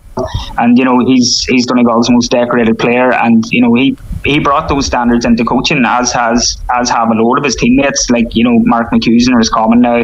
You had Colm McFadden and Paul Durkin involved in Sligo as well, and of course Rory Kavanagh with St Junans, who won a county title with them in 2021 and came very close to doing back to back with them. So, as you said, it's when amateur volunteers in the GA clash with this high performance culture that now exists among inter-county players and coaches, is when the standards that the coaches and the academies now require. Too many people are on too many different pages here, so everyone kind of needs to meet in the middle. It's an interesting kind of departure for the GA as a whole. Where's this going to go? Is this going to occur in other counties, even though so many of the rest of them seem to have got their houses in order? You take Offaly as a prime example. Look at them now. They're flourishing and they're doing really well in both codes, and they're on the rise big time. So if you can get your house in order, it can make a massive difference. But it's just, Donegal just seemed to have lacked in that regard. I was talking to Manus Boyle, a legend of 1982, and he was saying that they learned nothing from 1982 and they went 19 years without an Ulster title, and now he feels that they've learned nothing again from 2012, because so many of our stars from that team should be involved. Carl running the academy was just ideal. Yeah. And by all accounts, he was going to get the likes of Frank McGlynn and Paddy McGrath involved, and Michael Murphy retires as well, and that doesn't help the situation, and that leaves a big shadow in the senior dressing room. So just the whole thing, it's just disappointing at the minute, but hopefully they can get it sorted and rebuild. But they need to get Carl back in to run that academy again. That's the bottom line. Jason, good stuff. Thanks a million for that. We did get a statement from... So we obviously there's loads of issues in there that we didn't even get to, like the Donegal post-primary schools lagging behind even the likes of Tyrone and Derry and Ulster, which is an issue, and even the lack of fundraising initiatives in Donegal GA since December 2020. But we did get on to Donegal GA yesterday just to see if they had any comment or their side of the story, and on behalf of Fergus McGee, who's the Donegal GA chairman, they wanted to point out that the Donegal Management Committee met for the first time last night since the review, and they said the action items arising from the review will be discussed at some point in the near future. We will give an interview, but for now we need time and space to begin the process, as the report is only the guidelines to begin our work, which we are hopeful will lead to a positive outcome for the GA in Donegal. So that was their comments on the matter. Alright, we'll keep an eye on that one. At 8:43 this morning, a reminder, Brayburn Coffee is the official coffee partner of Off the Ball. Brayburn Coffee is coming to an Applegreen store near you. New Brayburn locations are popping up every month. Visit applegreenstores.com/Brayburn to find your nearest Brayburn coffee experience. There you go. That's the John Duggan is with us. John, welcome back. Ger and Shane, how are we doing? Very good. Were you in Istanbul there? I was. Did you enjoy it? I really enjoyed the game. I did. I thought Inter Milan were sensational. I thought that, it's an incredibly high level of football. Yes. John Stones, before the game I was like, isn't it mad that they don't just get a midfielder to do midfield things? And then as the game went on, I was like, I might be wrong about that. Turns out John Stones might be pretty good at this. But I think, is Inzaghi going to be one of those great coaches in world football who kind of is unexpected, that we think he's going to get there, and then all of a sudden, I don't know, I just thought that there were some little nuances to what they were doing that were really interesting. It's amazing what you see in person as opposed to television. Yeah. Yeah. Now, the game shouldn't have been in the Ataturk. Like, it's too far out of town, it's too difficult to get to. They didn't really look after the people who were at the game. How far out of town in terms of... Well, it's kind of hard because, like, town is obviously... Yeah, metropolis. It's like a LA-sized city, so there is a population centre out there, but it's not where the fans were. It's not where the fan zones were. It's supposed to take an hour, but it took 3 hours because the traffic was so bad and it wasn't managed properly. That's insanity. Wembley next year, Munich 2025. Munich, great. Wembley, I'd be a little bit concerned. Yeah. A little bit concerned about what... Firework up the backside. Where is that guy? We need to get him... Get him on the show. It's coming home. It's coming home. Yeah, I was in Limerick on Sunday, and after the week of disgusting coverage around golf and the greed and the skeevy nature of the way golf has gone at the altar of greed and money, to see these, I don't know, there's a degree of piousness about the Munster Hurling Championship and the amateur game, but to see 30 players who don't get a penny in the baking heat throw up that spectacle was beautifully part of Irish life and the colour of Irish life, and life can be brutally tough for everybody at times, but it's one of those days where even coming out of the train and walking over the Shannon, the bridge up to the Gaelic grounds, you really feel it's Italian 90 for Limerick people. Oh, the pitch invasion afterwards is sensational. It's like a proper homecoming had been planned.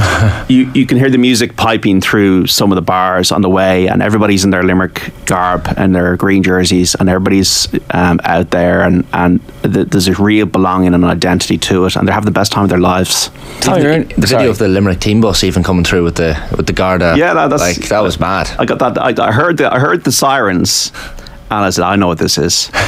And then I Instagrammed it and put it on Twitter as well. I always would love to be one of those motorcades. Tommy said that pre-match they had Paddy Casey and Sharon Shannon playing. Yeah, I miss that now. I don't like to go into matches too early. I always like to just kind of slip in. And is it not assigned? Is it not non-assigned seating, and so therefore you run a risk, or was it assigned seating?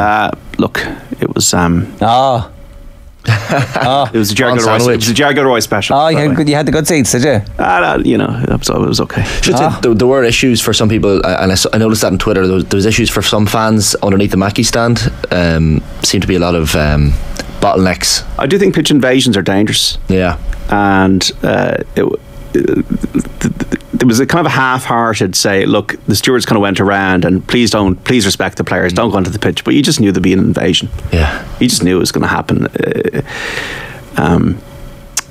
And do they still happen at all Ireland finals? No, they don't. Croke Park, they've been gone since like 04, 03, 04, around that period.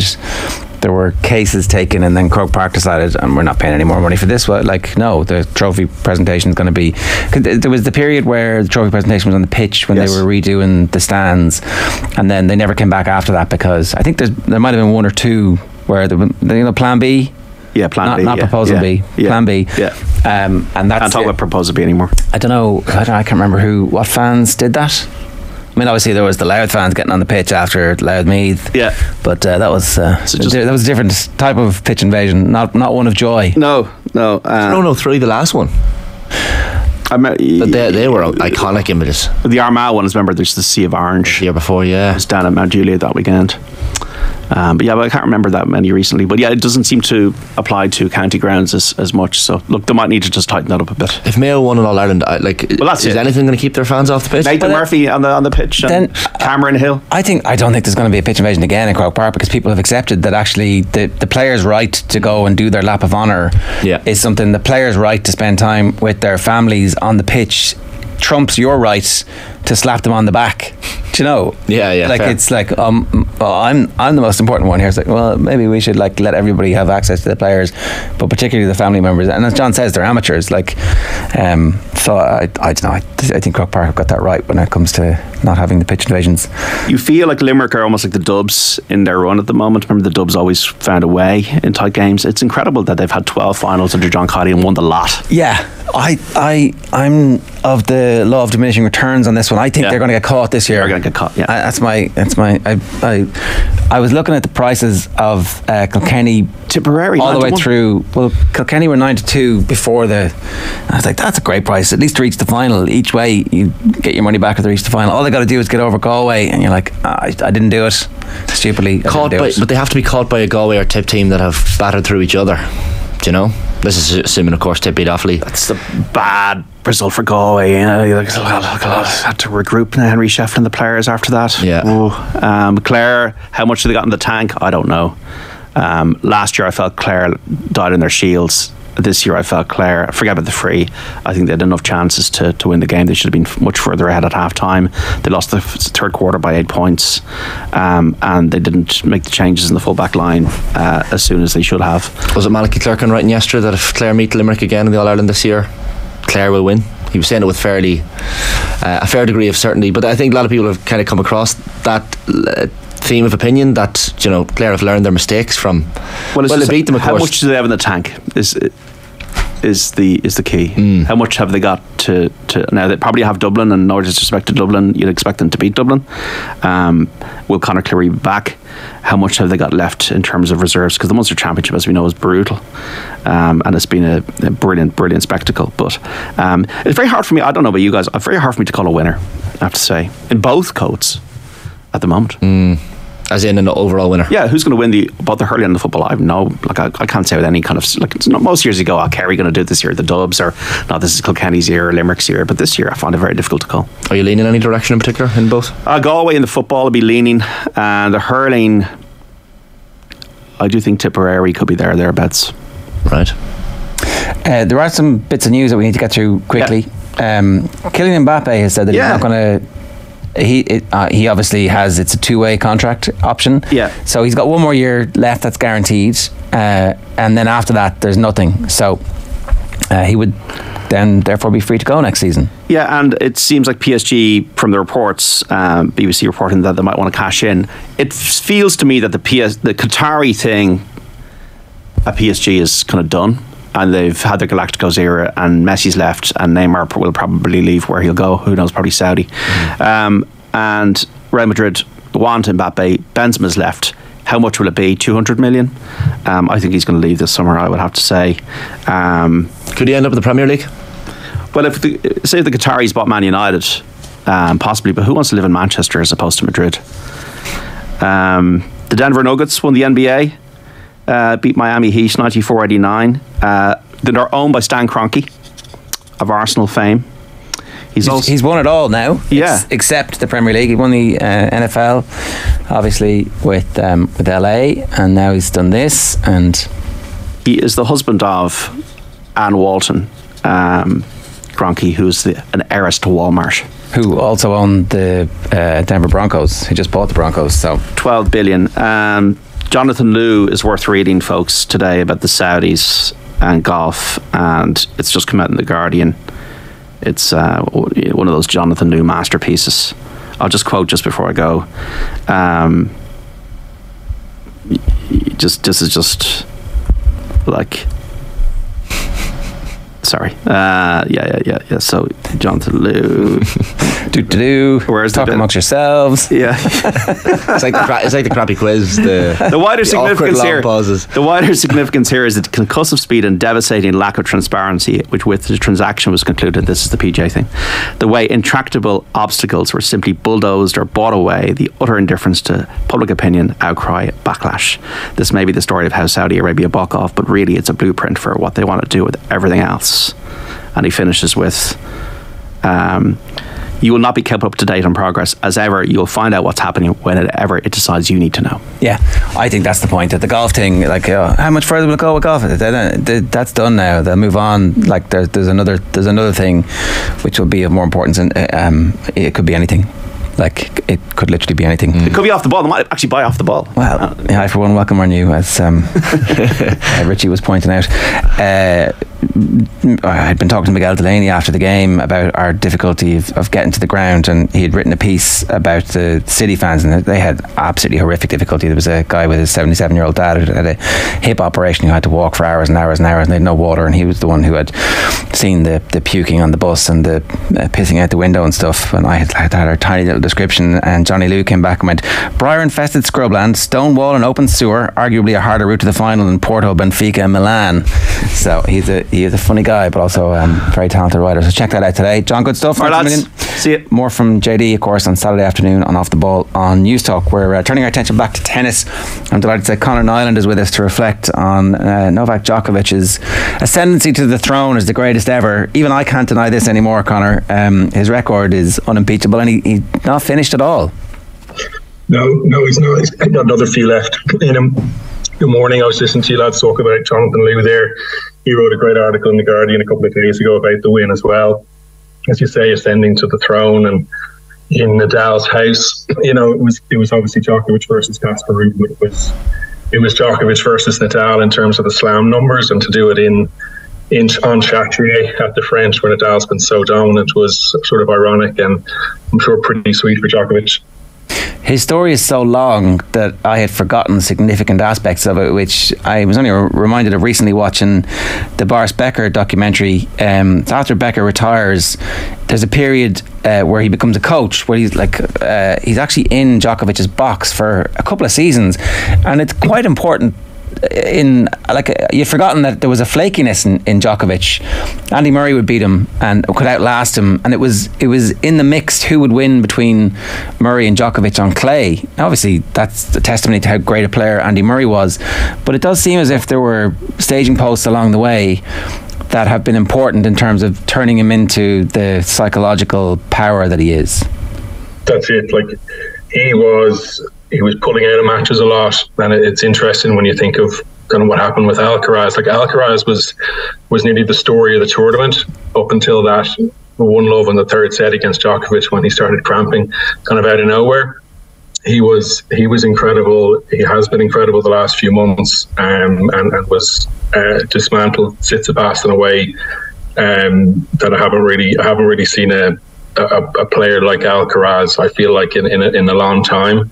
But as you say, his body is letting him down a little bit at that early stage in his career, and we saw it a lot with Djokovic, sort of between the ages of, say, 18 and 21, 22 even. So hopefully Alcaraz can sort of settle down into that period and maybe start to get a bit of momentum and maybe take a little bit of a run at some of these records. He's got a long way to go, though. But yeah, Djokovic had Becker on board for a couple of years. I feel like Becker actually helped him a lot with his serve. He was known as an unbelievable returner, ground stroker, mover, but I think he brought his serve on quite a bit, and it's now a weapon, has been for about 5 or 6 years. So the full package, and I think he always found Roland Garros the hardest to win. Obviously Nadal was a huge component to that, but like, he's now got the Aussie this year and the French. He's always had a nice kind of a run at Wimbledon and the US Open. He sort of liked that 2 or 3 months, and it didn't take that much out of him physically, as I said, with the way the Alcaraz match finished, and obviously the Ruud match was relatively straightforward. So I would have thought pressure off now. He's got that number, the 23, and he's got to maybe have a tilt for the counter slam just to top it off. Wouldn't put it past him. That's the thing, Conor, isn't it? Like, and that's the scary thing for his opponents, is that calendar Grand Slam gives him extra motivation. Like, it's the third time I think he's ever won those first two tournaments or Grand Slams of the year. He really, really wants to achieve that. Yeah, I'd say he'd love it as just an exclamation point. I don't think there's going to be a kind of a relaxing having won that and then kind of gotten that box ticked, I suppose, at the 23. I think he's going to push on. That's just the type of competitor he's been. Body wise, he looks pretty good. As I say, there was no, like, he was duffed up a couple of times by Nadal. He looked like a kind of a bruised and battered guy after the French Open the last few years, but this one he's come out kind of gleaming, as I say, sitting on his throne, and has a nice lead in now for 3 weeks to Wimbledon, and he'll be ready to go. Seems to have come out the other side of all the controversies and the vaccine stuff almost with a siege mentality. Like, has that just almost propelled Djokovic into this level, considering he's 36, and people would say, he should be tipping off at this stage, but it's nearly given him a new lease of life in some weird ways. Yeah, I think you're right. I think he's probably settled in his own head that he isn't going to be loved, and he is a little bit of he is a divisive figure, and he's got the Serbian sort of fans that come out in force that I think know that as well, and are there to sort of back him up in any fight, any dog fight he's in any stadium. So yes, like, if you think about Australia, where we were 2022, and him not being able to play, he's in he's in a confinement hotel. He's had the match at the US Open the year before where he's been disqualified. He's still a couple of slams away from getting to where Nadal's going to get to. So to think he's turned it around and is sitting pretty at 23 with Federer obviously out of the picture. Nadal, it sounds like he'll hopefully get out to some of the bigger tournaments next year, but it sounds like he possibly won't be a force, and no one else is anywhere close. So he's kind of playing with house money now for the next, but you'd have to think at least 18 months he's going to be an absolute not a favourite necessarily with Alcaraz around, but certainly one of the top 2 or 3 at every slam. So yeah, it's going to be interesting to see if Alcaraz can sort of improve, if he's going to be a bit of a blocker for Djokovic to maybe get to the mid-20s or even high 20s, scary as that sounds.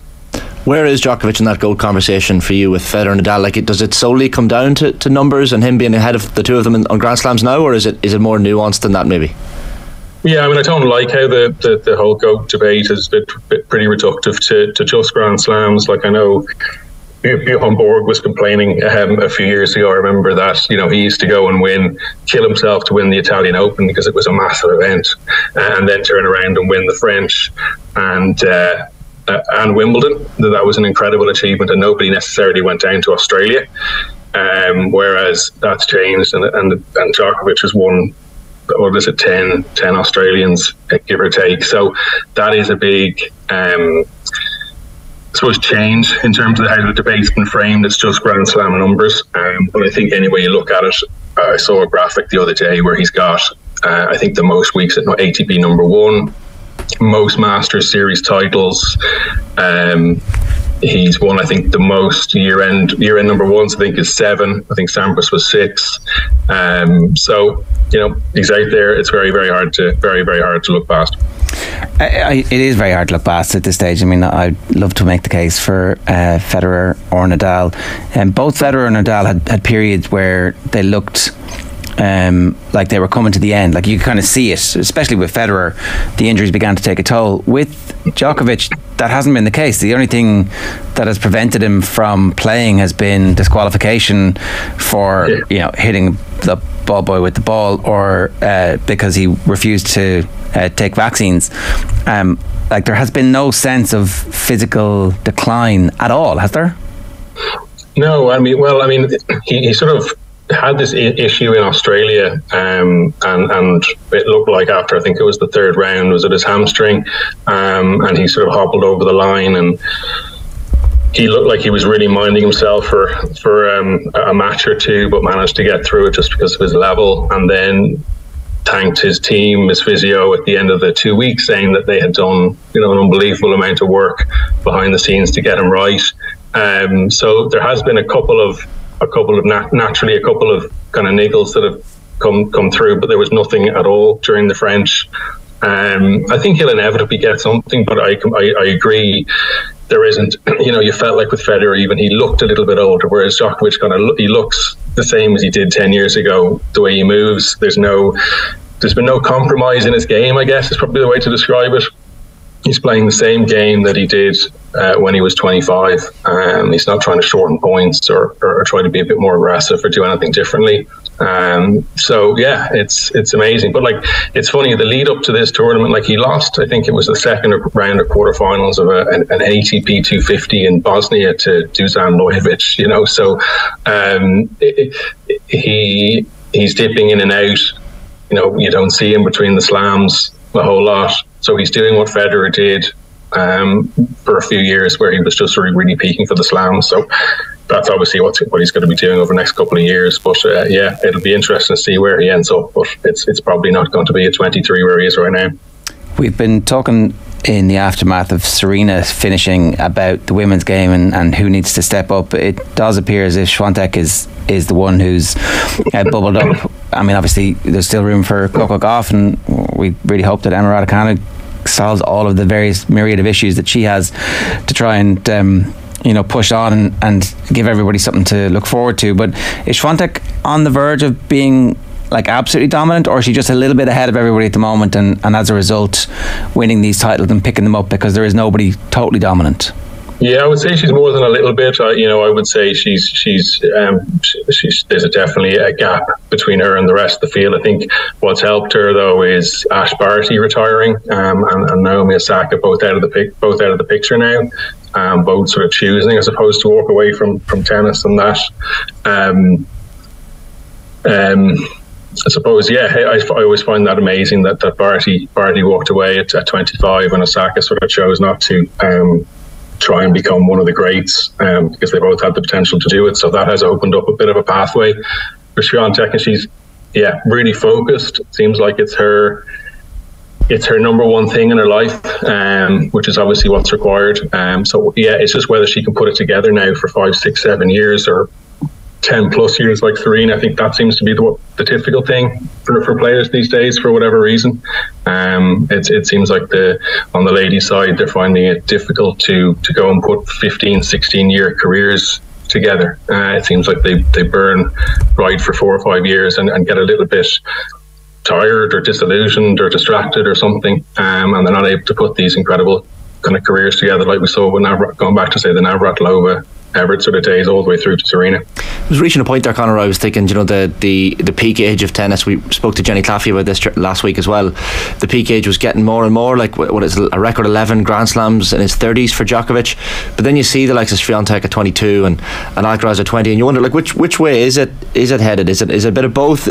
You kind of feel with sports science developing the way it is, players will be able to play a little bit longer, but then you see players at the peak of their powers potentially in Swiatek and Alcaraz, so it's hard to know which way it's headed. Yeah, I mean, I read something during the week about Djokovic that he's in that sweet spot of having all that incredible experience and not having a real fade physically. And as I say, I think that fade comes quite quickly from maybe 36, 37 to 40. But right now he's in a good place where he's got, some of the stats you see that roll around during these tournaments in terms of how many, say, Grand Slam semi-finals he's played, and if you think he's won 23, how many Slam semi-finals, how many times he's been in that situation. So I think that helps massively. It was interesting watching the start of the final against Ruud.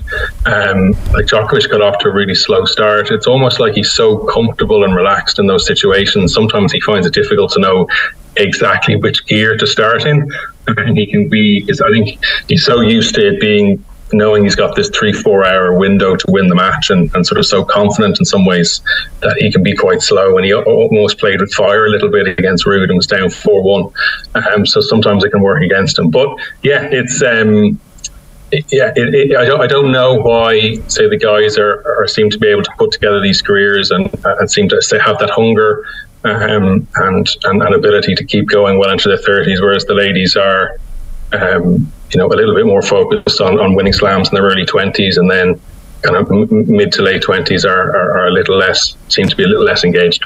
Attitude seems to be so important as well, kind of like when you look at the likes of those younger players. I was reading a story during the week of Ger Shane when she was 18, 4 years ago, making a bet with her sports psychologist, that she couldn't go through one training session without any drama, and she was just in this period where she was consistently having issues at training sessions. Alcaraz as well now all of a sudden is a player that just plays with a smile on his face, as does Swiatek at this stage. So it's clearly something that the younger players have taken on board, that you need to enjoy the sport and not have the tantrums that lead to, I guess, the sport becoming a negative part of your life. Yeah, I think I love Alcaraz's attitude. If you look at Nadal, Federer, these guys, they kind of all don't bring a lot of baggage with them, which I think helps. And if you look at Holger Rune, who's another talent who I really I think has a massive upside and is winning Masters Series now at say 19 years of age, which sort of would suggest he's tracking towards being a Grand Slam champion over the next 2 or 3 years. He does have a little bit of drama that he brings, which I think it never helps ultimately. There's so much going on and there's so many fights to fight in tennis that bringing your own creating your own sometimes can overcomplicate things, and it's a waste of energy. So controlling so it's your own mental state is absolutely key. And Swiatek's one of the few players who travels with a sports psychologist, which is interesting. I think she's a really close friend as well, and it seems to have really helped her sort of make that transition from being, say, winner of Junior Wimbledon, breakout winner of the French 3-4 years ago, and now starting to pull together a collection of Grand Slam titles. So she's navigated that really well. I always find it interesting. Swiatek often says in her interviews, I'm from little old Poland, we don't have a huge history of tennis. But then I'm like, well, Radwanska made final of Wimbledon in 2012, and Jerzy Tanowicz made semis at Wimbledon in 2014. But she certainly plays the role of somebody who's sort of just trying to figure all this out, and perhaps is sort of trying to dampen expectations a little bit when she says that. Naomi Osaka says she will come back after she has her baby, and she wants her kids to see her play tennis at a high level. So hopefully that's the inspiration that drives a rivalry, because the women's game needs a bit of the rivalry to replace what Serena obviously brought with the box office. Tennis needs rivalries. It's its lifeblood for whatever reason. You have to have it. So going back to McEnroe Borg and all the way through the Agassi Sampras, the Becker Edbergs, and obviously we had an incredible run with the 3/4 guys, including Murray. So the women's game has suffered massively, I think, in the last decade from a lack of that. I think Serena's star power and I suppose her uniqueness in terms of how good she was carried the WTA through kind of a rocky period, and now we're in a bit of a period where I think we need a few more names, a few more rivalries. I think Raducanu would have been poised. I think that would have been absolutely fantastic for her to say, take up a position in the top 3 to 5 in the world and be competing, but it just looks like that is not happening for her, and I'd be concerned that she is not going to be able to consolidate a position in the top 10 with the injury trouble she's had, and I don't know, she's just not putting it together. All right, Conor, we'll leave it there for now. Good stuff, thanks a million, great to have you with us. Cheers, guys. It's Conor Niland there. I was just I was googling how difficult it is to get tickets for the men's US Open single semi-finals. Tickets still available at Flushing Meadow. What's that, later in the year? That's the last one. Friday, September the 8th. So if it's going to be like the historic and you want to be there to boo, it's not ridiculous money to go. What about it yourself? 300. No, that's the same weekend Ireland are playing France. Of course. In the football. Yeah. So you can't knock out of Paris for that, right? Yeah, it's Rugby World Cup time as well, isn't it? Just before. It's that's the opening weekend of the Rugby World Cup, actually. Romania that weekend. Yeah. France playing the All Blacks, I think, in Paris at the night after we play it's the soccer. We're playing Parc de France in there in the Stade de France. Yeah, but tickets £300, $300, flights another $500 if you want to go. Just anyway. Chance of a lifetime, folks. 12 minutes past 9 this morning here on OTBAM. We'd love to hear from you. 0879 180 180 is the WhatsApp number. Some highlights for you on the podcast network today. The Koi Gig podcast. Latest episode is available now. There's a football pod with a little bit of Vegas Sunshine blitzed in, and Rugby Daily, of course, with Richie. After the ads, coaching expert Colm Nally will be live in studio talking about his new book. But first, the cash machine.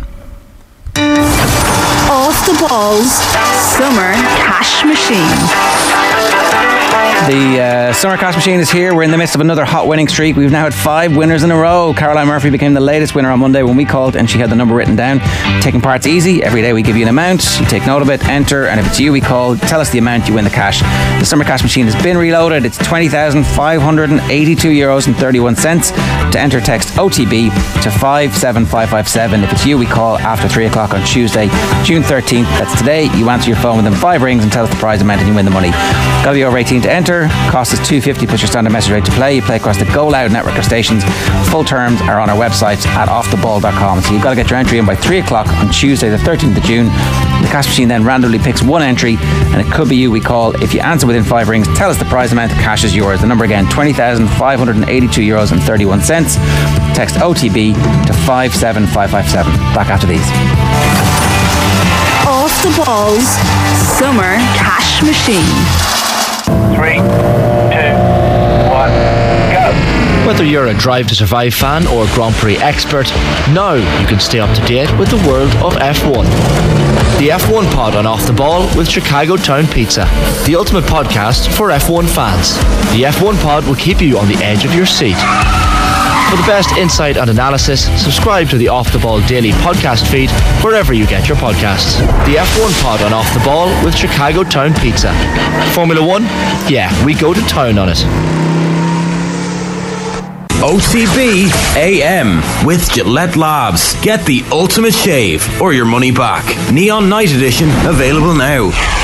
We're going to be hosting a big night of celebration for the Republic of Ireland women's national team in partnership with Sky. It's coming your way on the 28th of June in the Mansion House in Dublin. Check out @OffTheBall on Twitter to find out how to win tickets to this exclusive event. Sky, proud primary partners of the Republic of Ireland women's national team. Now, Colm Nally is with us in studio. Colm, how are you? Grand, Ger, and yourself. Thanks very much for the invite. You have a new book out. It's called GA Football Training 10s, and it's 10 different exercises for coaches to improve loads of different aspects of the game. It's like bite-sized and easy. It's actually I remember collecting tokens from the Avonmore milk back in the 80s, and there were small books like this, but we seem to have gone away from them into the more kind of in-depth. So this is filling the gap in the market. Well, it would have been road tested, Ger, in that that's my third book, and basically coaches, the feedback from coaches, they want something handy, something practical, something that fits in the glove department, something that they can bring with them. And what I try to do is I try to align it with the current coaching process that's out there. Like the award 1s and the award 2s are broke down into 7 or 8 different modules. Technical proficiency for improving skills, tactical plies and stuff like that, warm-ups, physical fitness. So I try to align it with that, giving 10 ideas for coaches along the coaching process that's out there from the GAA. Okay, so it's a brilliant companion to anybody who is actually at the moment going through that process of becoming an accredited coach. Yeah, and I'm reluctant to call it a coaching book because it's more of a coaching content book, because coaching, as you well know, it makes up, there's a lot of facets that go with coaching. This is just one of them.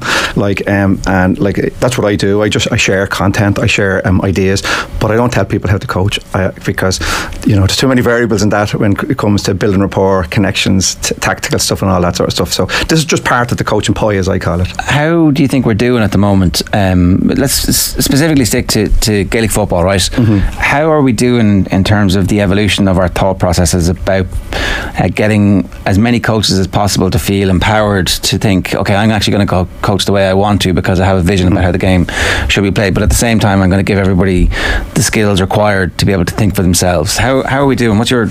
Yeah, well, I do think I think we've an excellent coaching process. Like there's kind of 4 parts of the official coaching process. You have your child safeguard, and you've got your introduction to Gaelic games, and your award 1 and award 2. to. So there's something there for everybody who wants to go and coach at a certain level. Not everybody wants to go to the elite level. People just want to follow their son or daughter to a certain level, and it's up to the GA to try to provide something for that. So there's something there for everybody. Now the big issue that I would have with it is it's the follow through. Is that when you go and you do your course, you're back at your club, and nobody checks on your needs after that to come back to make sure that each team has a coach with the relevant qualifications. Because that's very, very important. It's particularly with all the debate that's going on at the minute with the Go games and things like that.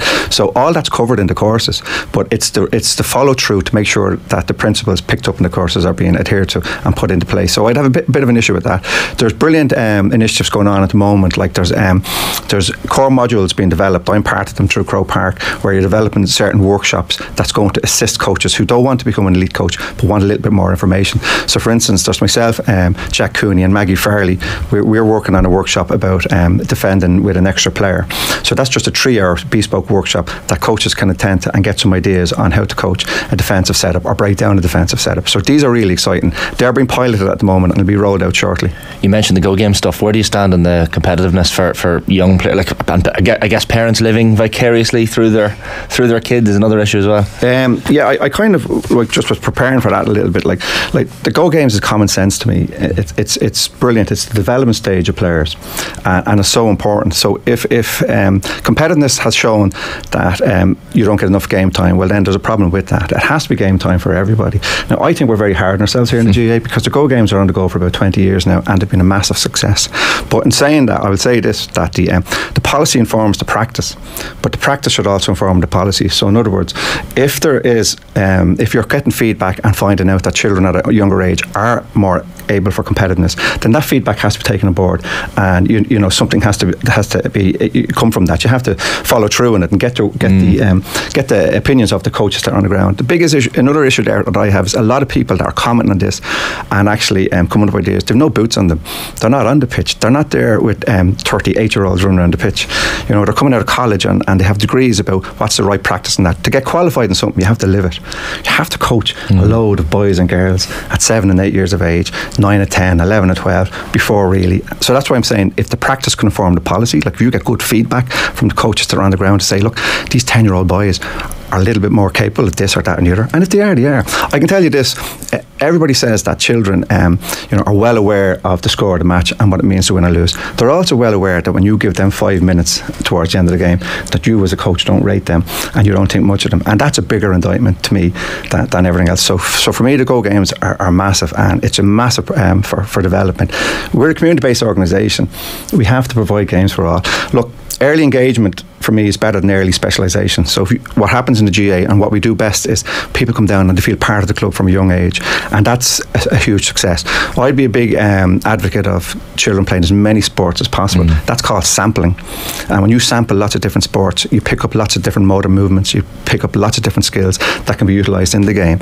But ultimately you'll go back to what you love most, and that's what I always said with my boys. I have 3 boys now who played loads of different sports. I'd always say to them, play what you love at the end of the day, and that's what they do. And I think that's what happens, and I think we do that better than most sporting organisations in GA. We get the engagement, they're welcomed, we give games to them all. If there is a problem, and maybe the coaches need to be vetted a little bit more on who's with teams and that, because that's my view on it. I think that the Go games are a no-brainer, hugely important for development of. We're coaching people that play football, to play GAA. So, to be involved in something, to be empowered, to feel part of something is massive as well. Yeah, so it sounds like there's loads of stuff there. We need to continue the coaching development as much as we possibly can, and we need to make sure that when people finish the course or even are in part of the course, that they're actually being able to use what they've learned in the application. And then when they have done that, we need a feedback loop to be able to come and say, actually I found these bits don't work for me, but these bits really are working for me. I think so. I think there has to be a channel where you feed up as well as feedback, right? So again, you look, lots of counties have great games programs, and they might find that at a certain age they're more capable of sort of being gone down the competitive route, and so be it. Get that information back there to the policymakers and have a look at it. I think too that what happens is, like, as I said, we're a community-based organisation. Our coaching process, there's no pass and fail in it. And I agree with that. There shouldn't be a pass and fail, because if somebody's willing to give up 3 evenings a week or 2 evenings a week to coach their children, the last thing you want to say is, well, you failed the word one, you can't coach. Right? It's not about that. So it's about giving them as much information that you can, that they can provide good enough sessions. Look, I would say to everybody here that's coaching children, right, the first thing I would say is, if you're in doubt and if you're struggling to plan your session, play a game, because that's the feedback. If you stood back, Ger, and say to the kids, I'll be out with you in 5 minutes, they'll go and they'll put 2 jackets down and they'll start playing a game. There might be a game of soccer or something, but they'll start playing a game. So that's feedback to you as a coach, that they're down here to play games. So play games as early as possible. Okay. Are we also in danger, and I'm talking more about the elite side of it now, of being I feel there's a little bit of culture of being anti-coaching, that we're like coaches who coach outside the parish in which they were born are somehow, bad.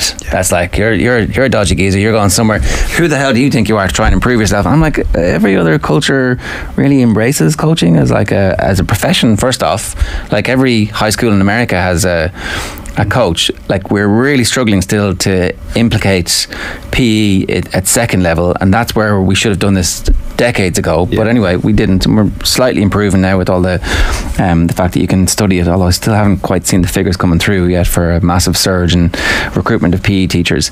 And there's this kind of antipathy towards anything that anybody who's thought too much about this, well, they're not, that's not the true spirit of amateurism. I'm like, well, do we have to be amateur in everything? Can we not take a professional approach to being an amateur? I don't know. What do you think of that? Yeah, I know what you're saying, and I can only really speak of my own journey as such. Like I don't work full time within GA, and I don't want to. And the simple reason is because it consumes me.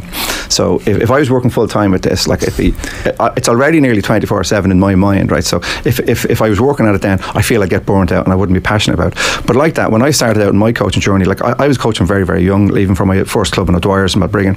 I would take the warm ups for the senior team. I would do things like that. And then when I moved to Newtown Blues, when I got married, I was player manager at 32 for the team. I always had an interest in coaching this, but basically because I was a goalkeeper, right, and you were just left aside kicking balls, and someone would throw a few high balls for me, and I wanted more, so I had to go and source information. How could I become better? What should I do? So I found out there was loads of different resources there. Like, I've studied at Setanta College. I've done a higher diploma in strength and conditioning. I don't want to be a strength and conditioning coach, but I want to be able to talk to a strength and conditioning coach and not be bamboozled by the jargon. So there is a lot of people out there that are bettering themselves through all these things, that their online courses. DCU were one of the first to start looking at strength and conditioning coaches and giving degrees in that. So they had to go somewhere. So they've all come out and they've all started being involved in GAA teams. But you're right, there's nothing wrong with that for people wanting to better themselves. The GAA only offers a certain amount to Award 2, which is meant to be geared to inter-county teams, minor 21s and stuff like that. But after that, there's lots of different informations, like Fergus Connolly runs a course from America, a team sports masterclass, people are doing stuff like that. So there's loads of information out there, and like that, you're right, people want this information and they're sourcing it. I find sometimes, right, like I coach in my club, Newtown Blues, I'd say I've coached with them for about 20 years, but there's not one person in that club, with all due respect, that listen to me anymore. They've heard all my jokes, they've heard all my coaching things, so you have to go and recreate that somewhere else. You have to go and learn more, right? And that's part of, that's self-awareness, that's you being aware that we should encourage that, though. It's like, without doubt, it's the sharing of information, it's the discovery of new, it's curiosity. Well, I was saying out there, right, to keep something you got to give it away, and that's why I do all these the books and all that, because like when I put stuff like this out there, a lot of people come back to me and say, that's brilliant, but would you do this and would you do that? And before you know it, I have new ideas then. And so if you open that dialogue, people will come back and forth with you, and I think that should be encouraged. Your greatest resource as a coach is other coaches, and most coaches, I don't like using the term like the circuit, right, but most coaches that are on the circuit all are friends, and we'll all share ideas. Like, I touch base with an awful lot of lads, and they touch base with me. If there's a problem or I have a problem, I have one or two fellas I could ring and say, come here, have you any ideas for this, that or the other? And so we have that out there, and I'd love to see that more freely available to everybody.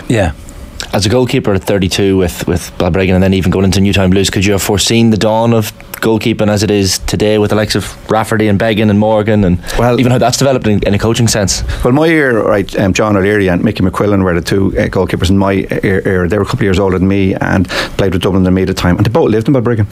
So there used to be great banter when the Leinster finals would be on. They'd go in and get their hair cut in the same barber, and there'd be great banter between the two of them. But John O'Leary used to kick the ball, and he used to purposely slice the ball.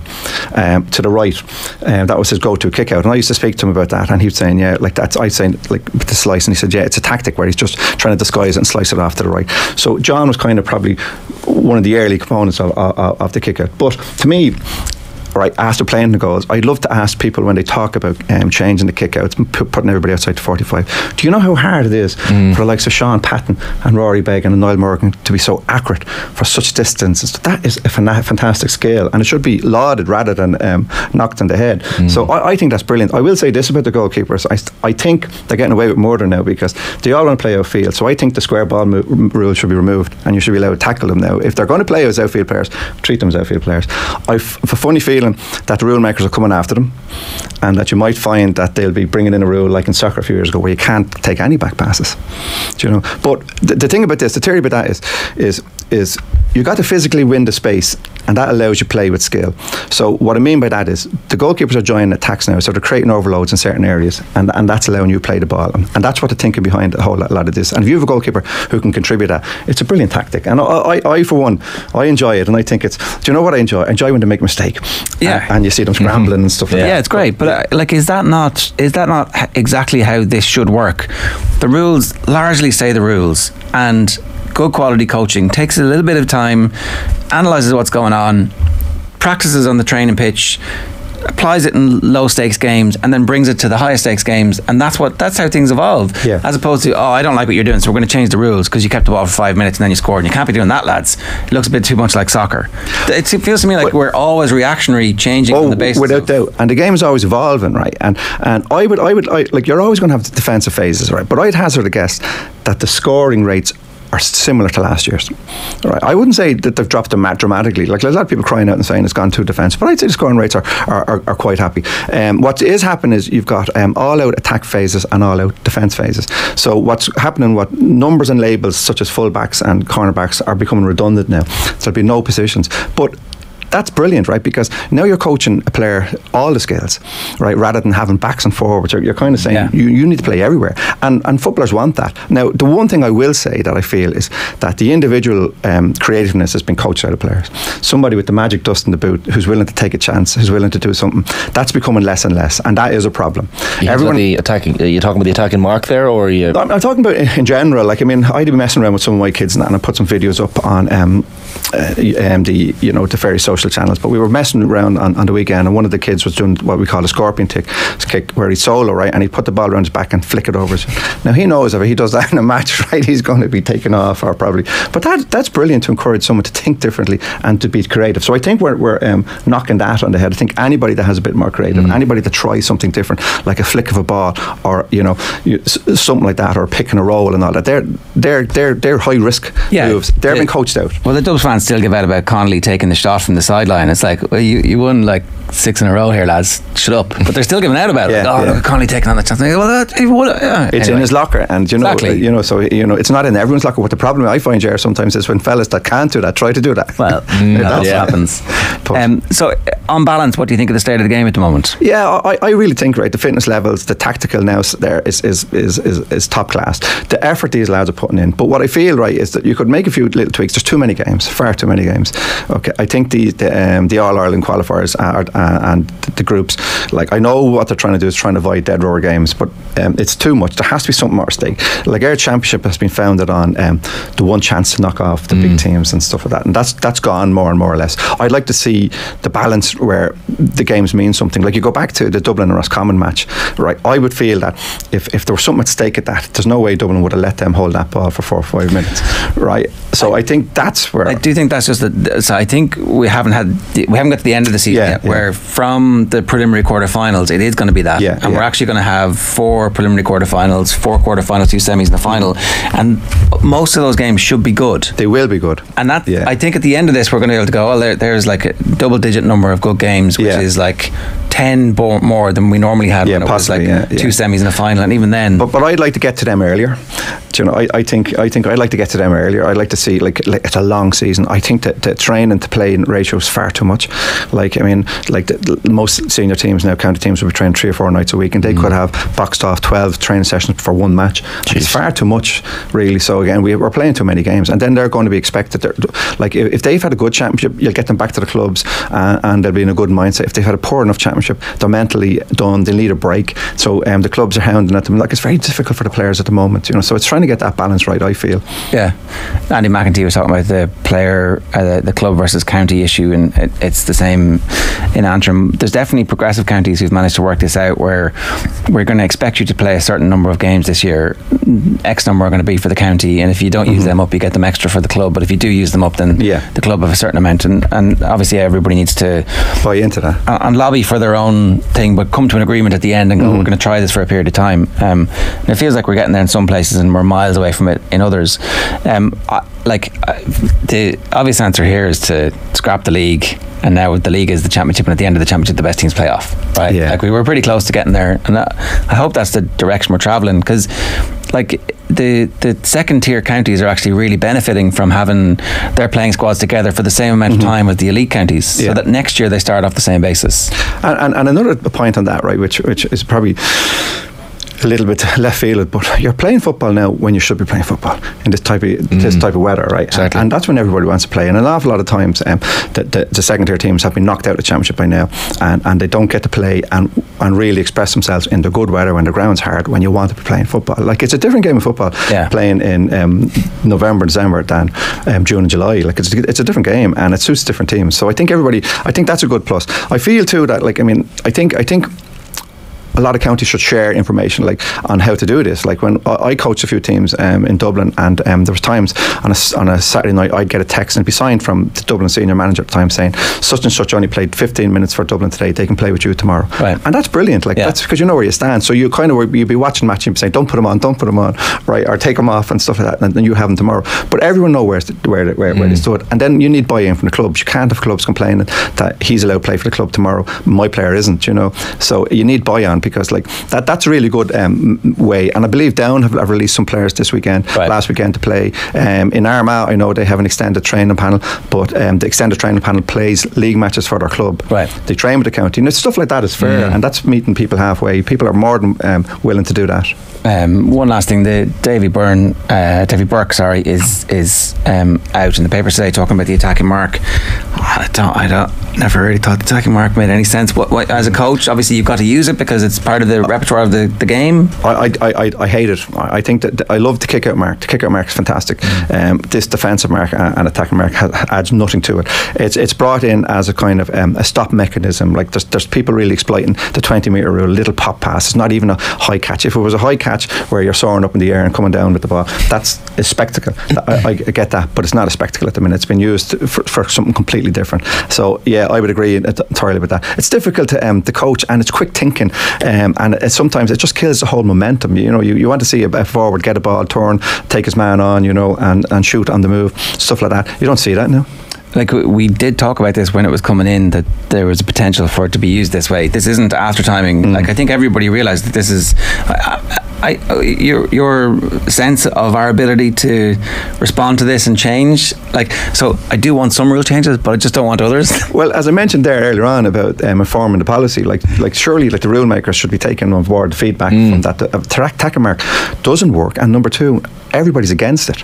So they have to take on that feedback, and hopefully that's a rule change I'd like to see. Yeah. Colm, we're almost completely out of time. If anybody wants to get their hands on the book, what's the best place to get it? Just contact me through the social medias. I'm on social media, Twitter, Instagram, and stuff like that. And yeah, we'll look after them from there. We wish you the very best of luck with it. Who's going to win the All-Ireland? Nice handy one to wrap with. I think Dublin will. Right. Just because they've got the I think once they get the level of consistency, they're up and down at the moment, but when they're good, they're very, very good. And when they're not so good, they're still better than a lot of teams. All right. Colm, good stuff. Congratulations on the book again. Thanks very much. Now, OTB AM Live with Gillette Labs. Get the ultimate shave or your money back. Neon Night edition is available now. On tomorrow's show, Tommy Rooney's 11th edition of the Power Rankings. Finney Perth talking about Ireland-Greece, and plenty more besides. Right now, John Brewin talking about the Champions League final with Joe last night. Have a great day. Now, you're very welcome back. So, with further thoughts on Manchester City's Champions League win, very happy to say John Brewin is with us. Good evening. Good evening, Joe. How are you? Very well. So, Manchester City's treble-winning season. The obvious point of comparison is Manchester United in '99. That's been very much the thread of conversation over the last couple of weeks. Very, very different in so many ways. If Manchester United was last-ditch heroics, Man City has been keeping everybody firmly at arm's length, demonstration of sophistication and brilliance, and probably hasn't quite captured the imagination. Did it move you, John? Did it grab you? How did you feel on Saturday as you watch an English club do something which is remarkable? I mean, it's a remarkable achievement, and for most of us, it didn't seem to have the magic in the air that it really should have had. I would share that sentiment. Yeah, the magic wasn't quite there. Now, why would that be? Those are the big questions. Okay, let's start with the fact that City are so dominant, and it has been. Okay, let's not set aside Arsenal's efforts in the Premier League. They had an excellent season. The cup final, in all honesty, City held Manchester United at arm's length. But go back to the '99 treble, you could say that Manchester United did the same to Newcastle back then. So that's the league. But the final itself. Yeah, a fairly cold spectacle. I thought Inter played very well, but they did everything right and almost got into how to stop City. It's just that they forgot how to not concede a goal, and they forgot how to score. And that sounds very glib, but they were sort of close. It wasn't as easy for City as we'd expected, from watching the game and talking to a few people that were there, it did feel as if the emotion, particularly among the City staff rather than the fans, was that of relief. That this treble, there was a certain point, maybe March, April, when you suddenly thought, hang on, City could do the treble here, because back in February, it was Manchester City in a title race, and we hadn't considered the FA Cup and Champions League. It almost felt like it's a relief. It's done now. City have conquered the Champions League. They have no more worlds to conquer. And Guardiola, his whole, of course, has that manic demeanour, but he seemed relieved as well. And this morning, you get this report out of City that he will see out 2 more years of his contract, which you begin to think, well, so what's the plan then? Is to create the dynasty of winning 2 more Champions League? What follows next? And the thing is, as Roy Keane, the leader of that treble team, always said, was that the thing is, once you win things, it's always on to the next thing. And as happy as the City fans are, and they're currently filling the Deansgate in waiting for those. The open top bus, it doesn't stop there. The work doesn't stop there. And does a treble in 2023 mean as much as in 1999? I'm not sure it does, but then again, I'm not a Manchester City fan, so let's put it that way. Yeah, but I do think that the Manchester United treble felt like more of an event to the neutrals than this City treble does, for various reasons. The money spent, not least under the cloud of the 115 charges, looms large, and City have already had to pay a fine to UEFA, lest we forget. The ease with which they breezed through the knockout stages, they stick 7 past Leipzig, they destroy Bayern Munich. That 3-0 was not even a reflection of just how good they were. They destroy Real Madrid 4-0, and they don't play very well against Inter, but they get the job done, and you sort of felt like they always would.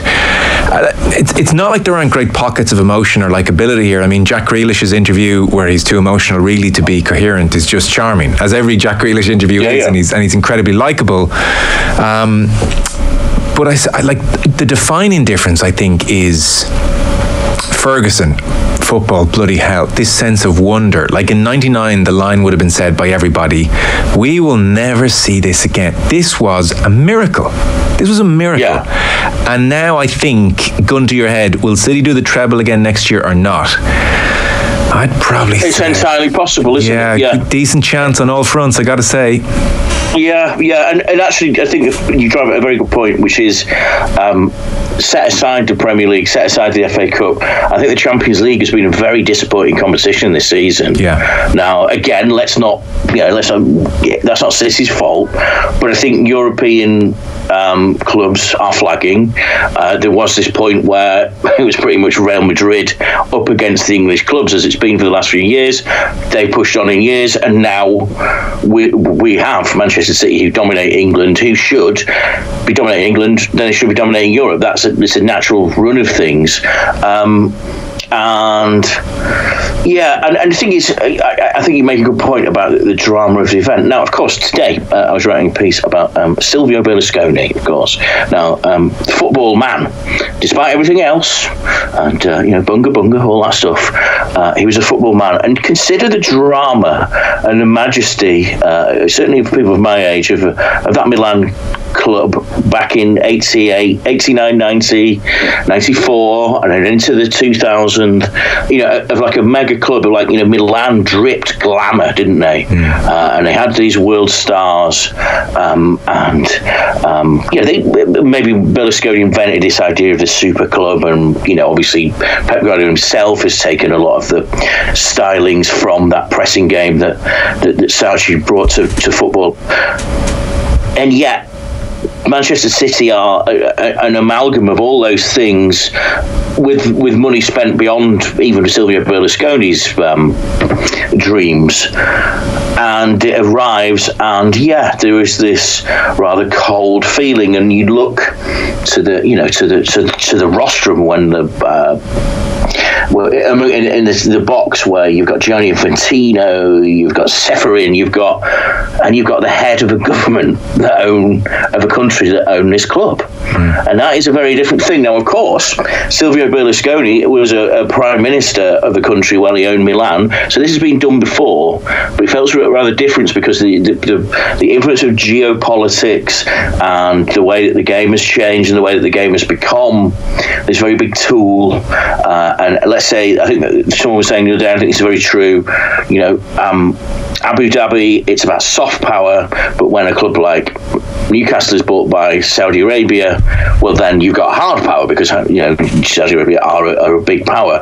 And this is the way that it's shifting. And when journalists like our friend Miguel Delaney kick against that, they're criticised, and you have they haven't been hassled by Manchester City fans for not believing in their dream. And it feels to me that City, if you're a City fan, fine, go and enjoy yourself, but you can't let other people not have doubts about that, and not have the questions that they've raised against that. Now, Manchester United back in 99, well, they're owned by a PLC. The money originally came from Martin Edwards. If you're from sort of my part of the world, the Edwards family were known as the butchers that provided dodgy school dinners for you. This is how it was back then. Football clubs have been owned by people of dodgy reputations through history, including Silvio Berlusconi. This felt different, but it's almost like the surgical fashion with which Guardiola did this. All credit to him. He's absolutely mastered football, but coldness is what was shared. And I think, you obviously won't have watched the footage over, or maybe not the footage over here on BT, outgoing broadcasters, and it was like a celebration of something that I'm not sure the audience was celebrating with them. No, I do want to talk to you about BT. I've never felt so out of kilter watching anything in my life, actually.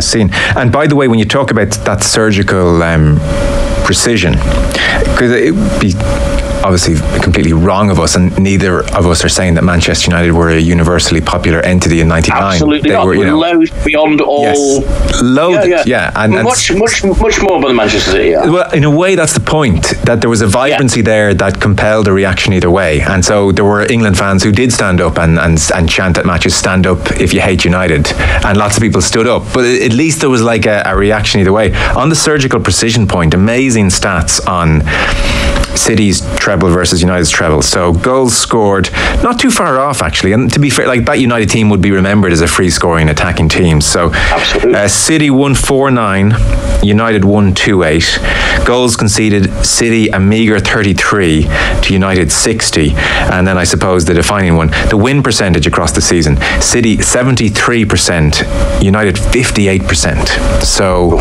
you know, draws, as I recall. That lack of last-minute draws. Yeah. Precisely. So it just all felt very different. On the BT Sport point, so a fair proportion of people over here would get BT Sport if they're paying out for it.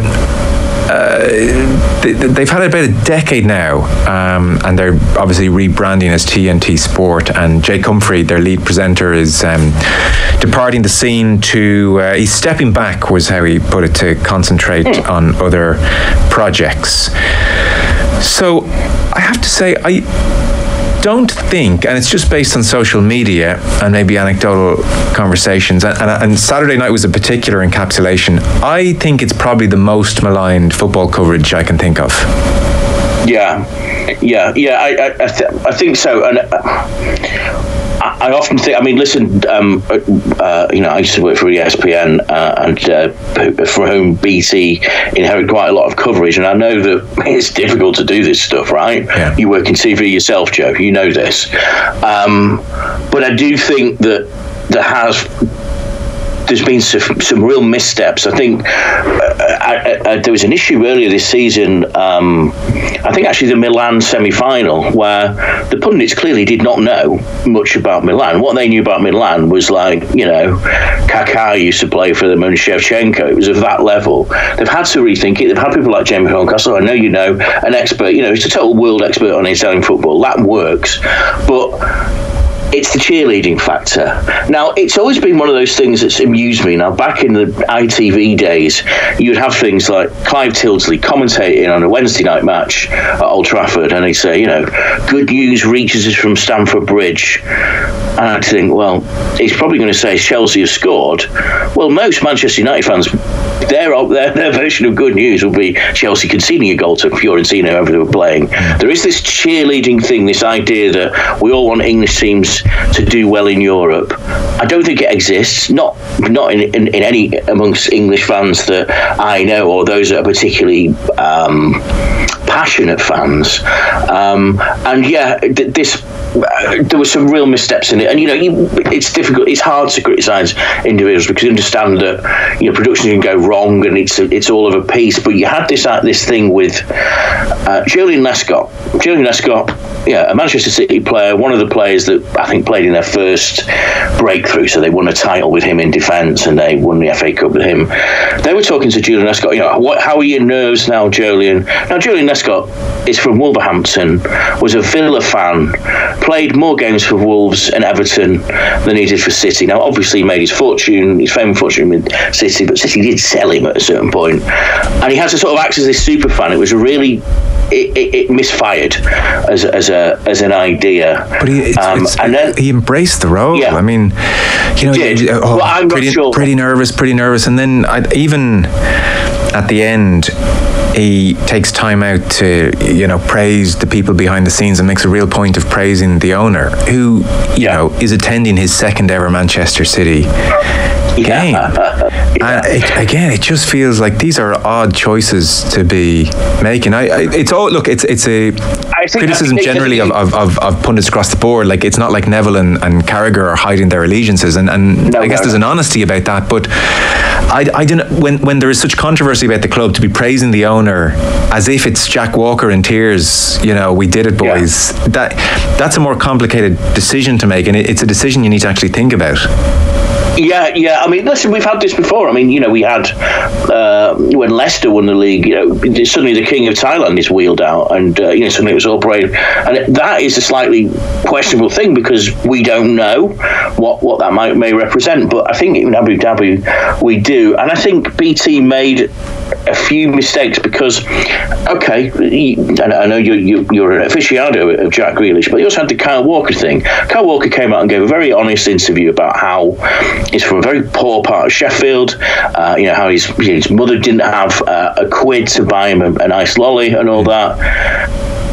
this was almost brushed aside by DJ Humphrey, Rio Ferdinand. What's the first drink you're going to go out there and get? Come on now, you've got a story to tell here. You've got a human side, because the thing that Manchester City require is a human side to sell to people, to make people think, okay, there's more to it. You've got Phil Foden, a City fan as a boy. You've got every one of those players. I mean, Gundogan in Turkey, or a lot of stories to tell. And Gundogan Des Kelly ended up asking for an autograph from him. I mean, Des Kelly is I know Des Kelly is a nice guy, but Des Kelly was a pretty high-ranking journalist, and I couldn't believe what I was seeing.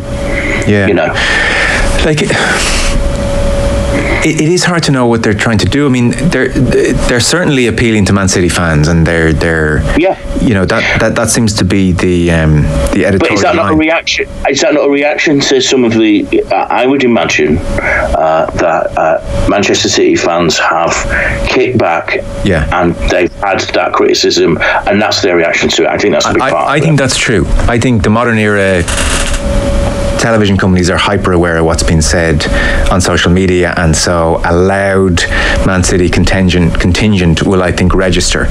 But it's the decade, I think, has been maligned in general.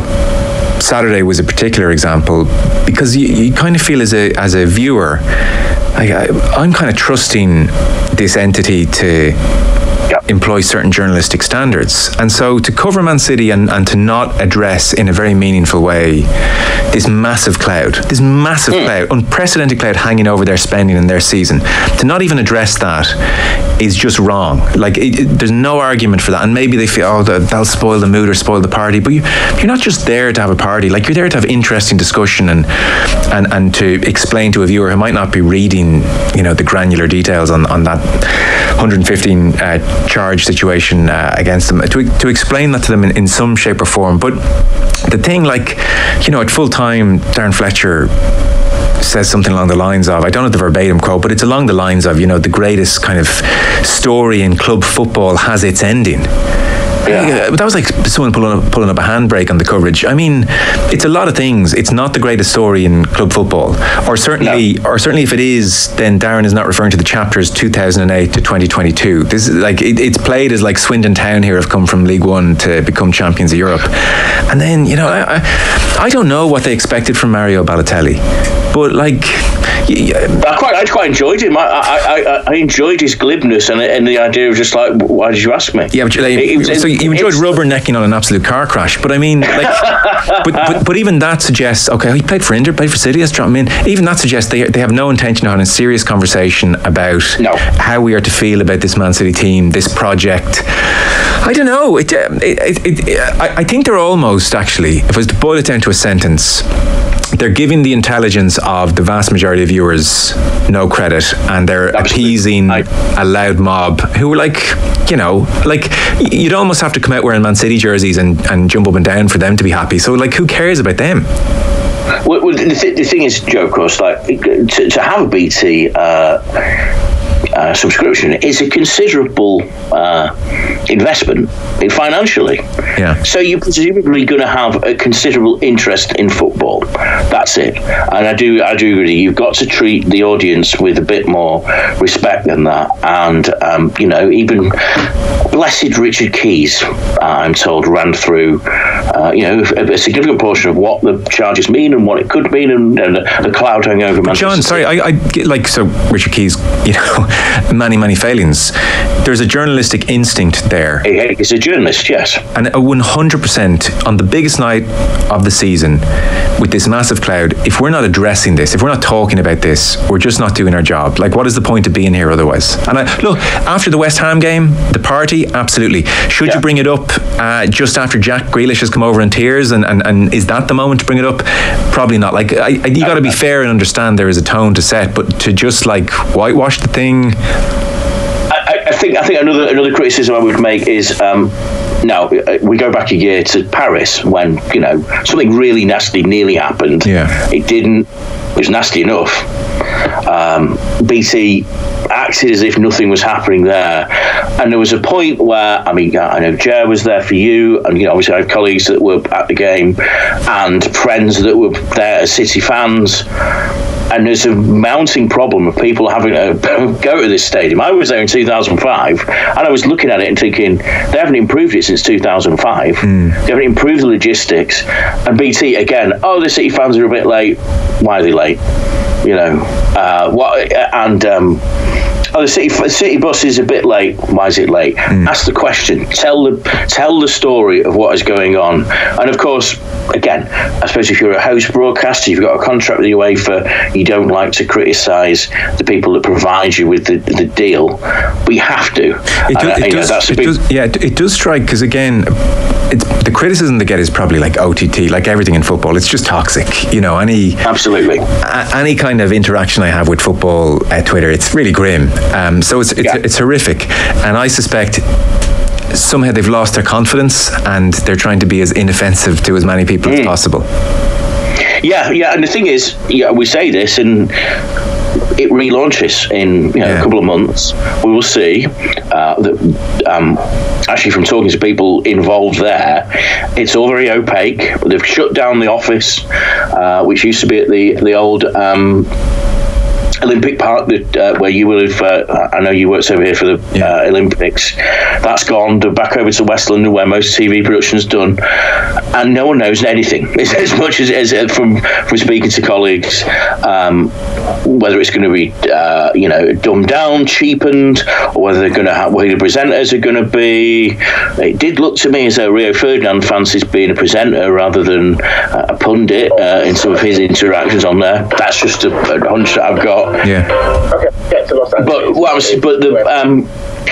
But it is, we just don't know what to expect from them. This new company, and there is a long way back from what we saw that night, because it was a disaster really for them. And as a sign off, ouch. We are pretty much. Hey, listen, it's lucky we're so great, right? So listen. Joe, I've written some absolute rubbish in my time, and I've spoken some absolute rubbish to you over the years. This is how it's done, and and nobody's perfect, of course, but there was a rather ill-starred thing, and considering what had happened the previous year, and considering what it meant, and considering the issues that were there, they took their eye off the ball. It's a shame, and I'm sure there's a few wounds being licked there. And let's see what goes on next time with Manchester City in next year's Champions League final, because I think they'll be there, don't you? Yeah, I would guess so, to be honest. John Brewin, always a pleasure. Thanks a mil. Cheers, Joe. OTB AM with Gillette Labs. Get the ultimate shave or your money back. Neon Night Edition available now. This